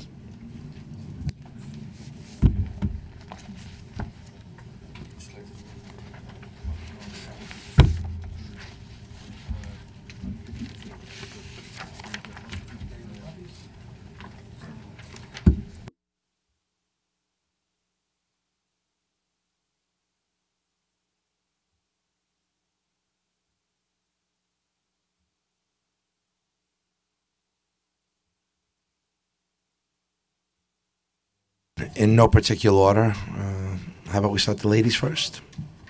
Please introduce yourself and if you're affiliated with any particular company. Oh, press the red button. Thank you. Thank you for asking me to testify. My name is Jenny Romer, and I'm here today on behalf of Upstream, a nonprofit organization working to spark innovative solutions to the plastic pollution problem. New York City is one of the best food scenes in the world, and so much of the world's cuisine is at your fingertips, and the food delivery companies put it all within your reach. There's so much to choose from, and it's so convenient, but convenience comes at a cost with all the throwaway plastic cutlery and napkins, all the stuff that you don't actually need, not to mention the bags and single-use containers that come as a matter of course. Now think about this. These same actions repeating millions of times a day for the people living in New York, day after day, year after year. The city currently spends more than $6 million each year to manage unwanted packaging, much of it food packaging. But the good news is that innovation is happening right now. All over the world, businesses, institutions, communities are saying no to disposable packaging and designing reuse systems that are convenient and sustainable. We're developing a throwaway-free model, and it could happen right here. I wanted to share a couple of stories to paint a picture of what the future could look like. In Portland, Oregon. Jenny, maybe you can help me. We're talking about the online food order, and I don't want you to start promoting your products. Okay, like I'm not promoting a particular product, but I'll get to the point a little bit. That there are a couple of things we're talking about the future of food delivery in New York City, and so two things that we're really specifically asking for. I work for an organization that's focused on plastic pollution, and I've been involved for the last 8 years with plastic pollution in New York City. I was pro bono counsel to the Councilmember Lander and Chin on the bag law, which does not apply to restaurants currently. But we really wanted to look at innovation and to work with businesses to solve these issues. One thing is really having an opt-in system to getting all of the extra utensils and everything that comes with all the food delivery orders as an easy way to address plastic pollution, and as a way to save businesses money too. If they're paying for the thing that they're providing that's just getting thrown away. So an easy option that we've seen in other places is just requiring it to be an opt-in. So when you're ordering, you check a box that you do want utensils rather than opting out, which usually doesn't get paid attention to anyway. So for everyone in the room, that's just one thing. And then another thing is to have a pilot program focusing on reusable containers. There is a demand. I know myself, when I worked at a corporate law firm and had a stipend for ordering food, I didn't, because I didn't want to have all of the plastic that I couldn't avoid. And so having some kind of a pilot project with one of the delivery companies to maybe have just a very specific area that was covered, specific restaurants where there was a reuse option to maybe pay a deposit of $1 or $2 and get that deposit back when you returned it. So I will not go into the rest of my spiel, but those are two things that we really like to look into, and we look forward to working with council members, with the Department of Sanitation, and hopefully with delivery services as well. So Jenny, I want to thank you, and we should actually meet in the near future, and we can follow up on those two proposals. I think the opt-in one is something that can be done instantly, and I think it will go a long way. But there's much to do on that issue as well. Thank you, Jenny.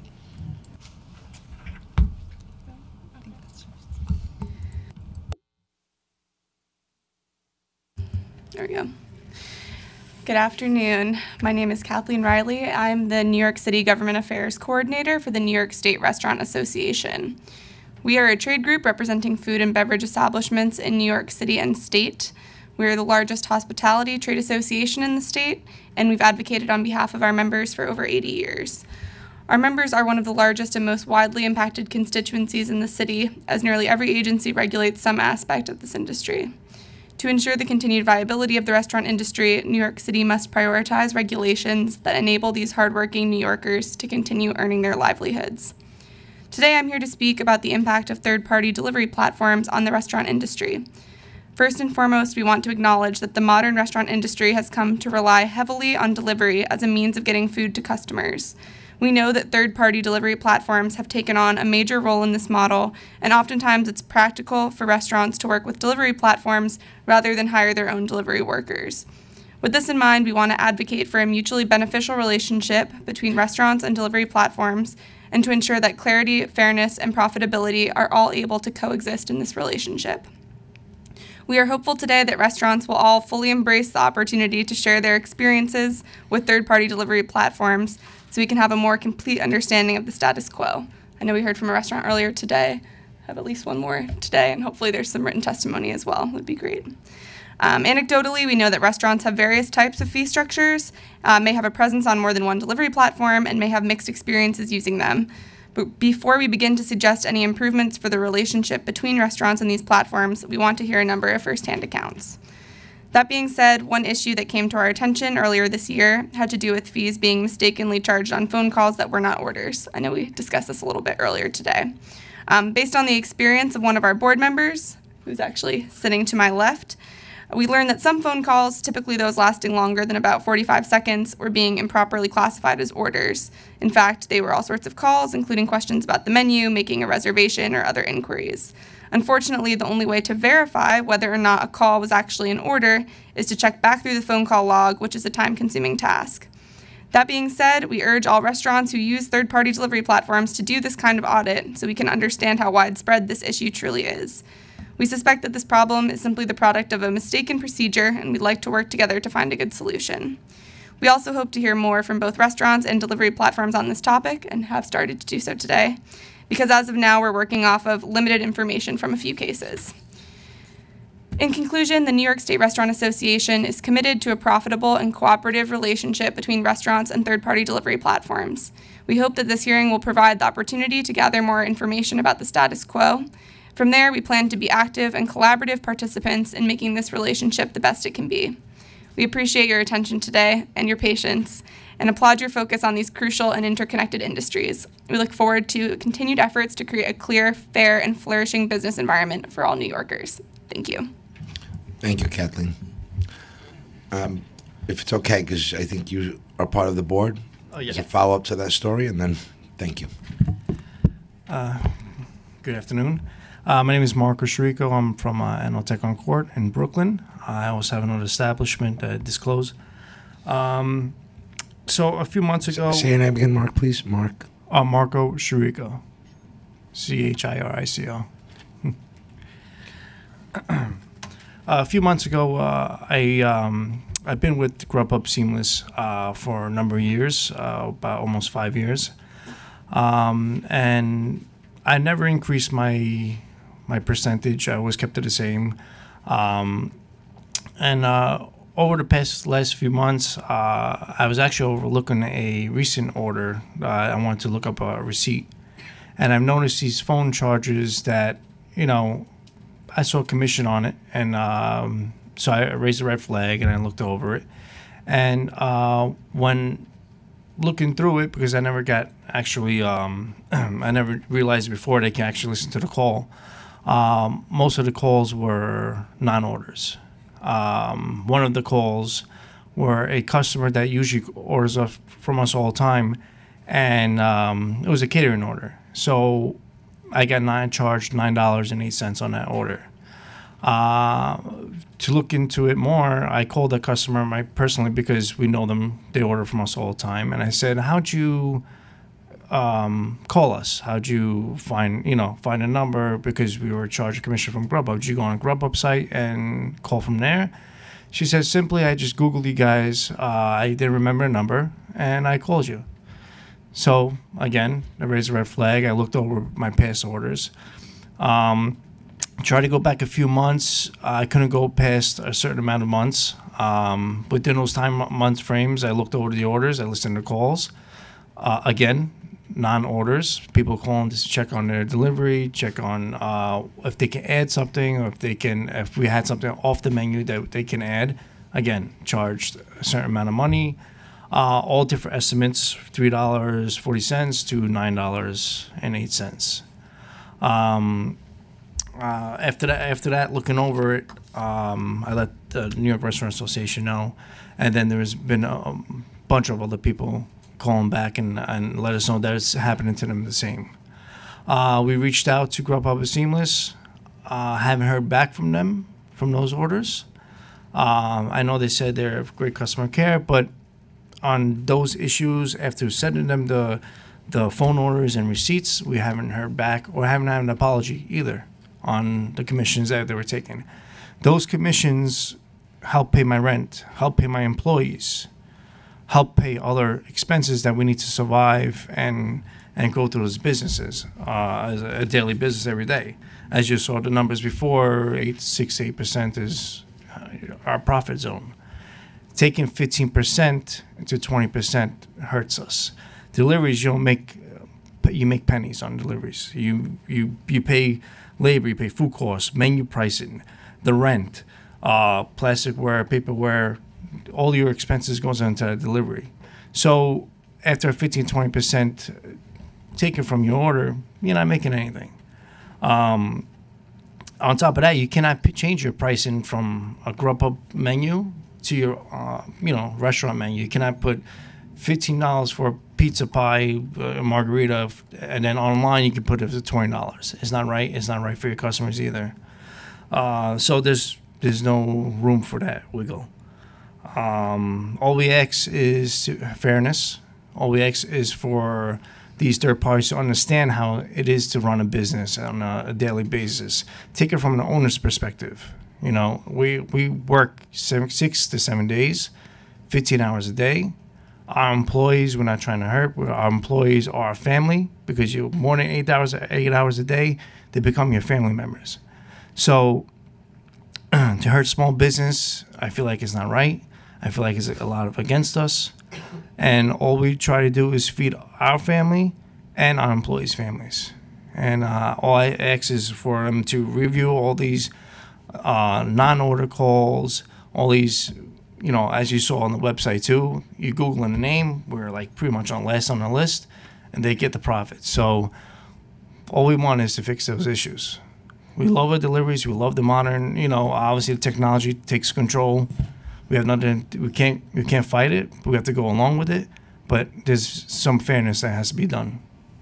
Marcos, how long ago did you make the request for looking into those fees?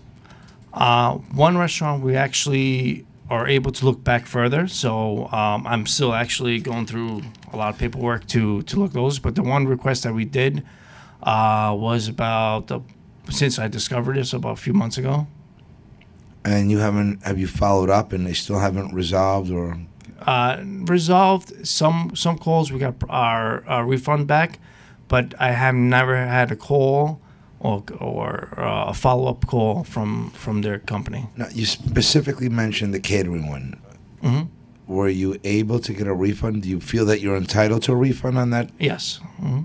And that was because it was a customer that was calling you and placed an order for catering that shouldn't have gone through? Yeah, Grubhub? because the week before they ordered a catering, and she actually ordered from us. We never got charged from a third party. The following week she called, but she didn't have the number because she had to Google the restaurant number, and then we got charged $9 for that one. So as fairness, I shouldn't have $9 to come out of my pocket for someone just to find a number for my restaurant. But do you have any charges that you're aware of that shouldn't, besides that one, that never yielded in a sales transaction? Follow-up calls, we got to charge. A lot of even when you go on a transaction list, there's they have the ID numbers. The ones that have just the line through, there's a lot of I have no answers for them or I just have questions. They just follow up with the call and then we got charged also $4.60 for that, and just follow-up calls. But there was no transaction. They placed an order, which we got charged 15% from. Right. And then on the follow-up call, we got charged $4.60 for. So that's more than 15%. Did you get the $4.60 back? No. So you were charged $4.60 for a phone call that did not yield in a sale. Exactly. and you brought that to their attention, and they did not refund it to you? Not yet, no. Not yet. We're going to stay in touch, Marcos. Sure.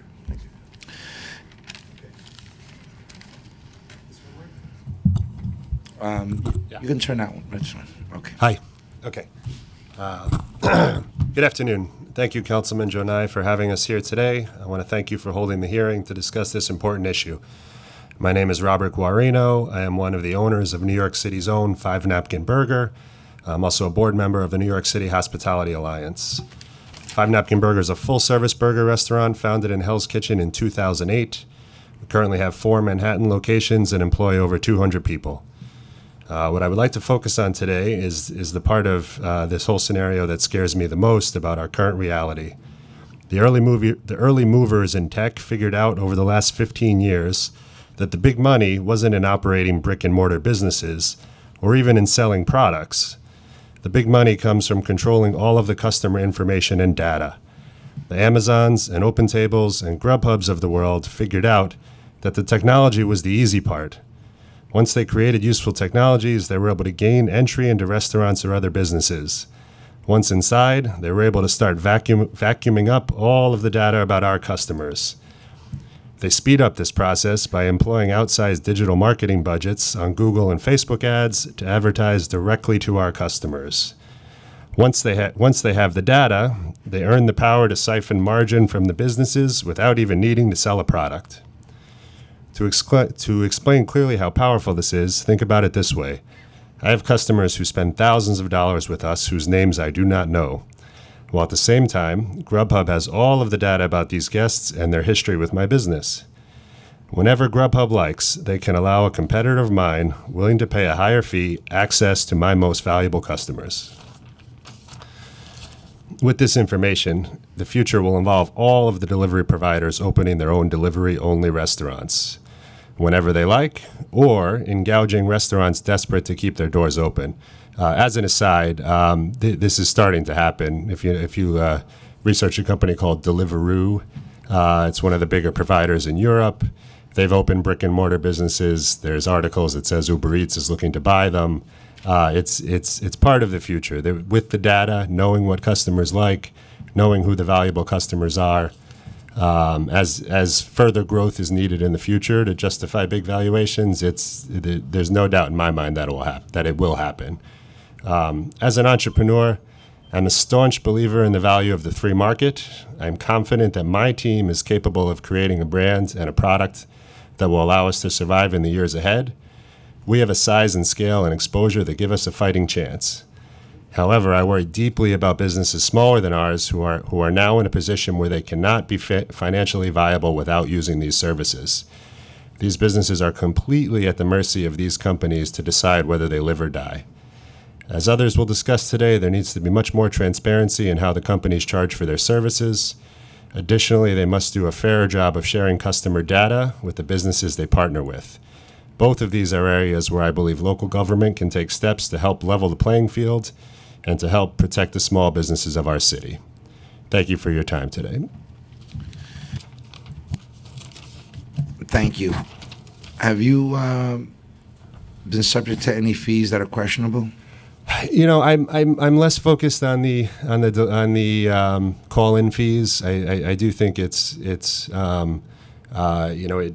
shows a good amount of bad will that they now that this has been identified, that they're not just going back and refunding. I don't see how they're not going to be party to a class action lawsuit. And if, like you suggested earlier, if they are truly partners, go back, do the right thing. I mean, what I heard today was that they have an algorithm that guesses with a certain degree of accuracy how many calls generated orders. That doesn't seem like a viable solution. It's a rounding error for a company that's worth $800 billion or whatever it is, $650 million yesterday. No, excuse me, that would be me. They are $7 billion. It's a small number. Make it right. They have all the data to go back and refund all of those charges and put something more transparent in place. I think that would be a great show of goodwill. But really, you know, a couple of the notes that I took as we were going through the day today. I mean, certainly the algorithm uses, must. I'm sure that it must use the rates that customers are paying, and the higher rates that generate more profitable orders. It has to somehow be factored into placement. Popular restaurants with large order sizes and higher price points are the ones that generate the high-paying customers. So it's one thing to have the data about the restaurants. They have the data about who the best customers are. And now to find more of those customers, if you've ever heard the term a lookalike audience, they have characteristics of those audiences that allow them to market directly to other people who look like them, similar demographics, similar neighborhoods, similar backgrounds, who are more likely to be placing high orders in restaurants. That's how the Amazons of the world market. They market directly to the best customers, and they have the data to do that. Yeah. So, I want to thank you. And have you, when you do a search on Five Napkins Burger, does yours show up first, or? No. I mean, so the other thing you touched on when you were showing the screen shares is, a lot of these companies, and not just Grubhub, but Uber Eats and also OpenTable in the reservation world, they're placing AdWords that say Five Napkin Burger reservations, or they're spending ad money directly because they know that my businesses generate a lot of orders. So it's a little flippant to say, very confidently that every order placed is incremental. We have very expensive Manhattan real estate for our 4 stores. We have a well-known brand. A lot of people, fortunately search for our product and start by searching for our product. And there's now a middleman between me and my customers in every vertical: reservations, delivery, menus, you name it. And so now I'm forced again to market back to my customers, and that's really the challenge that all of us are dealing with. And I think that these companies have played a service, and they do, they have, generated a lot of volume. It's also, I've also heard some flippant comments today about generating revenue. Revenue doesn't go to the bank; profits go to the bank at the end of the day, and it's not the same thing. If I could just, if you don't mind, I'll give a little. Well, I have a direct question. Yeah. We maybe share this for more. What is your profitability on the products that you sell? Is it within a percentage point of what? So I think the number was, I think the way we talked about numbers today was a little confusing. So the example I wrote down here is, let's just use a $20 item for round numbers. Generally, restaurants get to pay 30% for the cost of the food, 25 to 30%. So let's say that the $20 sale costs the restaurant $6 in food cost. Now they have $14 left to pay their labor, to pay their rent, to pay their utilities. Once they start paying 30% to a delivery provider, now they have $20 item, they pay $6 in food, they pay $6 to a delivery provider, and instead of having $14 left, they have $8 left now to pay the rent and pay the labor and pay the utilities. So the gross profit declined by 42% in that example. And that's why, yes, we are generating a significant top-line revenue with third-party delivery providers. But I have restaurants that will pay more in third-party delivery fees this year than they'll generate in bottom-line profit. Fortunately, not all of them, but that's the case. And it's we mentioned quickly, I don't think some of the smaller operators and less sophisticated operators really understand the economics of what's at play here and really understand how vulnerable they are in the future. A brand like mine, now we have our own ordering solution directly on our website. Very inexpensive technology nowadays. You could pay $150 a month to have your menu hosted online and receive an order just the way you do on Grubhub. The question is how you make a user experience for your customers that's as good as Grubhub's, or how you acquire those customers. And to compete with public companies, multinational public companies, to do that is not an easy task. So that's kind of the future.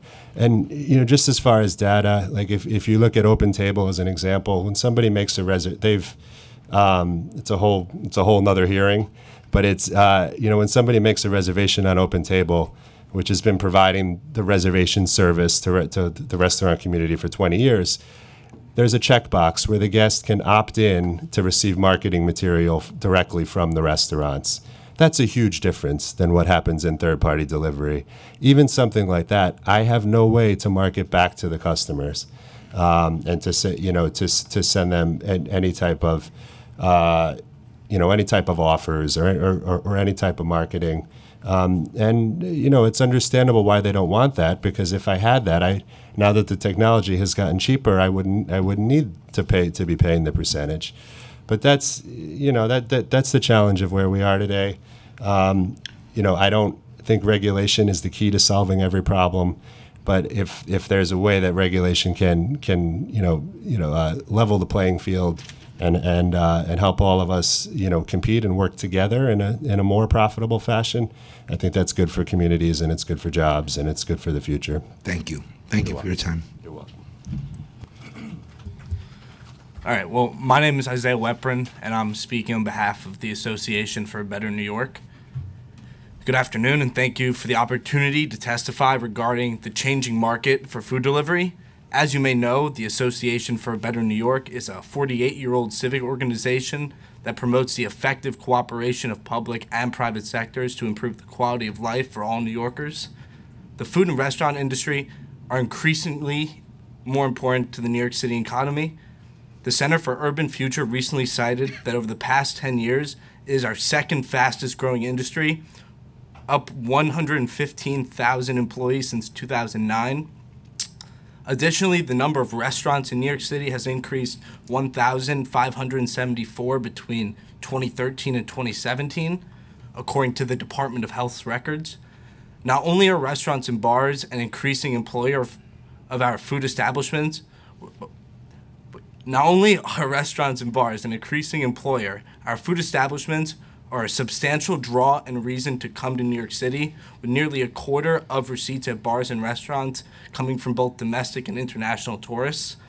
Therefore, we applaud the administration and the City Council for focusing on the issues surrounding the industry to ensure that these jobs, which are a critical part of the economic development ladder, are a sustainable and respectful means of employment. We also appreciate that the administration and the council strive to provide our city's small businesses, owners and managers, workers and customers with a sound and rational regulatory framework that is protective of New Yorkers while providing employers an opportunity to innovate and thrive. The oversight of food sector delivery apps, like other technologies in traditional New York sectors, has provided a significant level of disruption, as well as a significant level of opportunity. The introduction of these services 2 decades ago, in many ways, leveled old playing fields of location, driving the successes of businesses, particularly those with heavy proportion of deliveries, and introduced new playing fields of ratings and visibility on the app itself. It has increased the ease of food delivery, which has affected the way restaurants are starting and growing in New York City. In a 2018 USA Today article, the NPD group quoted that New York City, over the last 5 years, revenue from deliveries jumped 20%, while the over number of deliveries increased 10%, indicating a more profitable growth model for restaurants that deliver. In the same article, Wesley Wallace, creator of Pinky Space, was quoted as saying, "When we signed up with Grubhub, that changed everything for the business. Our first day online, our business tripled." With any level of growth this significant in a short period of time, we would expect that the demand market may change faster or slower than the supply chain, causing growing pains in an industry. And we applaud the City Council for shining a light on the issues to ensure a quick resolution. However, we urge the City Council to allow ample time and accommodations for the private sector partners to address the issues it spotlights, prior to introducing any legislation or mandates that may fix a solution to a specific time or set of circumstances. Particularly in dash tech industries where tech companies will service traditionally strong sectors of the New York City economy, such as fintech, fashion tech, or food tech, we want to maintain an inviting environment for companies to start here. The same Center for Urban Future report cites that with the addition of 63,000 jobs to the New York City economy, Tech is the fastest growing, higher wage industry in New York City. Therefore, we hope that any discussions resulting from today would encourage economic development for all workers in our city. Thank you for the opportunity to testify. Thank you. I want to thank you for your time. Is there anyone else that signed up to speak that has not spoken? Oh, we got one more. Okay, thank you.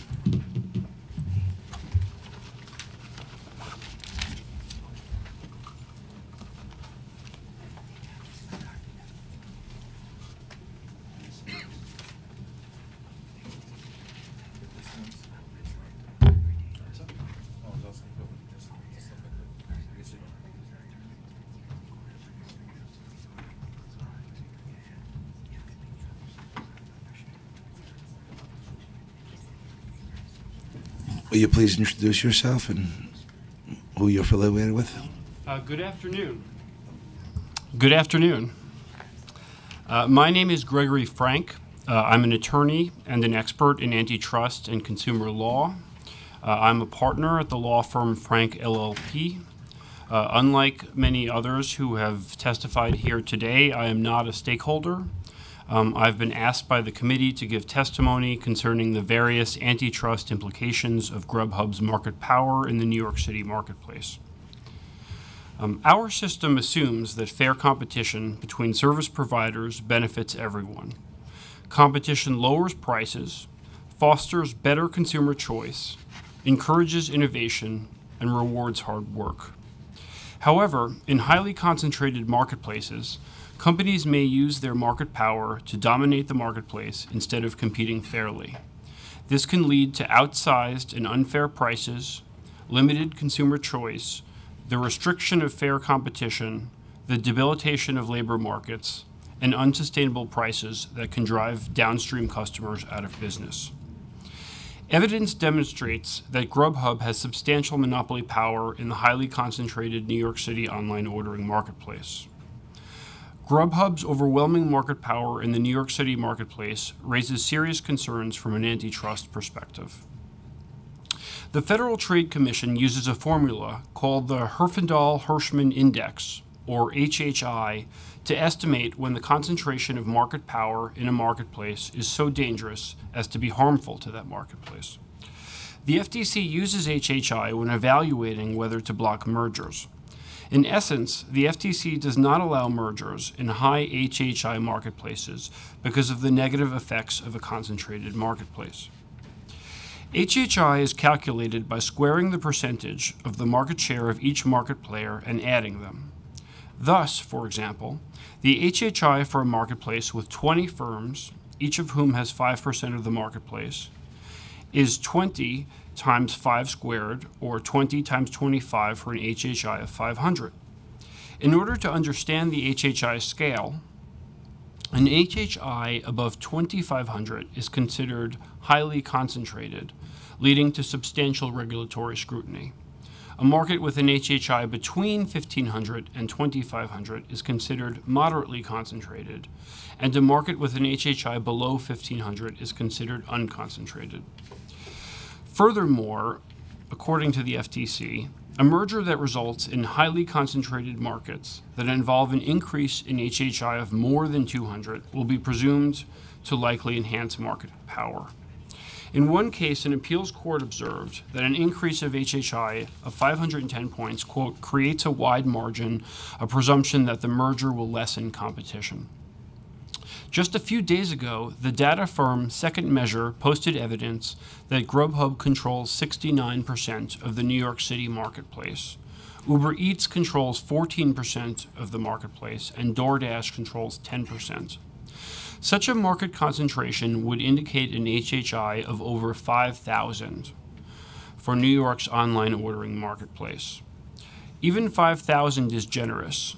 Data provided by Restaurant Business Online last year indicates that Grubhub may have a market concentration in New York of almost 85%, which would mean an HHI of over 7,200.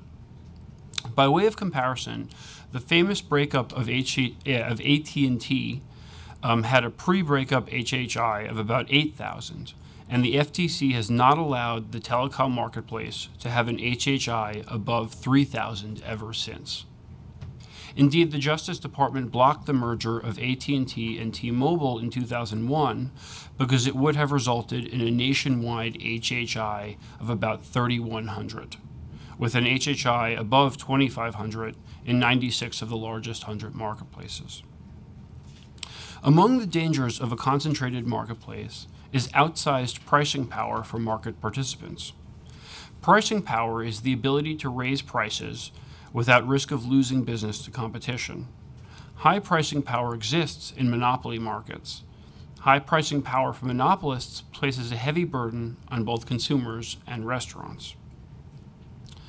The burdensome pricing power in the online ordering marketplace in New York City is demonstrated by the testimony we have heard today. We have heard how the often 10 to 30% in fees harm modern restaurant economics, which involve inflexible budgets anchored by mostly fixed costs, such as food costs, labor costs, rent, and other utilities and overhead. Further, online customers are willing to pay the premium to participate in the online ordering marketplace, demonstrating what antitrust regulators call pricing power. As the Supreme Court has observed, quote, "Market power is the power to force a purchaser to do something that he would not do in a competitive market. It has been defined as the ability of a single seller to raise price." Lastly, I would like to draw attention to online ordering platforms' recent growth in market power in the physical ordering business. Grubhub's revenue model has been historically focused on its online digital platform, which connects customers and restaurants. However, in recent years, Grubhub has increased its market presence in the ancillary business of providing physical delivery services of restaurant delivery orders. The leveraging of Grubhub's online ordering near monopoly in New York City into the separate product marketplace for physical delivery of orders creates other causes for concern. Reports indicate that Grubhub has grabbed substantial market share of the New York delivery market. Many of its customers use both the marketing and delivery services. Further investigation is merited to determine the effects on this labor marketplace and also the effects on the restaurant marketplace. Consolidation of the delivery labor market can result in depressed wages and fewer employment options for workers. Moreover, it can ultimately lead to less restaurant choice for consumers and other potential negative concerns. Those are my prepared remarks. Thank you. I want to thank you for that. This is all math or calculus, and I hated calculus. But please repeat that. HHI 2500 is heavy concentration, and that would be a clear indication of an antitrust monopoly in the industry. Is that okay? Well, first thing to be interpretation of clear courts? is I want to distinguish between lawful and unlawful monopolies. Please. There exist lawful monopolies. If you build a better mousetrap and customers come to you, you gain monopoly power through lawful means. And I have not made any statements. I have not seen any evidence before me of any unlawful conduct. But even lawful monopolies can have very negative effects on the marketplaces in which they exist. In order to determine whether or not the market players in a marketplace have monopoly power, this HHI calculation is used. And my admittedly back-of-the-envelope rough estimate demonstrates an HHI, as I mentioned, of potentially as high as 7,000, which, based on recent evidence, if companies were attempting to merge at today's age in order to achieve that HHI, I don't believe the FTC would ever allow such a merger, because the HHI of the New York City online delivery marketplace indicates a very, very concentrated marketplace with substantial monopoly power to particularly the largest player, which is Grubhub. The number of 80% of the market is controlled, or Grubhub has 80% of all online orders through this platform. Where did you get that number from? Sure. I found that from an entity known as Restaurant Business Online, which provided that estimate about a year ago. I don't have deep knowledge as to the sources that they gain from that, where they gain that information. And the HHI measures or the merger, which is a 500 threshold, would be a clear indication of any concerns if there was additional mergers by these platform providers? Yes, exactly. That in an existing concentrated marketplace, there is a lot of concern with additional mergers or anything that could further concentrate the marketplace, because built into this HHI system is a presumption that it is automatically, for some degree, harmful to marketplaces to have an HHI above really 3,000 at this point, because of the potential unearned economic rents and other negative factors. Ultimately, pricing power is correlated to market power more so than it's correlated to fairness or to the quality of your service. It correlates to your ability to negotiate to get as high of a fee as you can get. And so with very highly concentrated market power comes the ability to gain really outsized fees that oftentimes are not correlated to the service that is being provided. Mr. Gregory Frank, correct? Gregory, I want to thank you for your testimony. You've given me more to work on now and to look into. And have you submitted your testimony in writing? I will. Please. Thank you. Thank you. Am I last? Last. Well, Reggie said two to 4 minutes, so we'll keep it at 2. Good afternoon. Thank you, Mr. Chairman. I was going to say the members of the committee for the invitation and opportunity to speak at this hearing. My name is James Chakmak. I'm a technology analyst, writer, as well as a small business owner. Served as a technology analyst for over 12 years, working at multiple boutique investment brokerage firms in New York City, analyzing and giving investment recommendations on consumer internet companies, including ranging from Amazon and Google down to more niche entities such as OpenTable and Zillow. In this capacity, I was also closely involved in analyzing the major players in online food delivery, both officially for the companies publicly traded like Grubhub, as well as unofficially for private entities at the time, including Uber, Postmates, DoorDash, among others. My opinions were distributed to investment firms as well as distributed to media outlets, both television and print. I continue to write for a website called Techonomy Media, which basically helps its audience bridge the gap between what's happening in technology and the implications to society.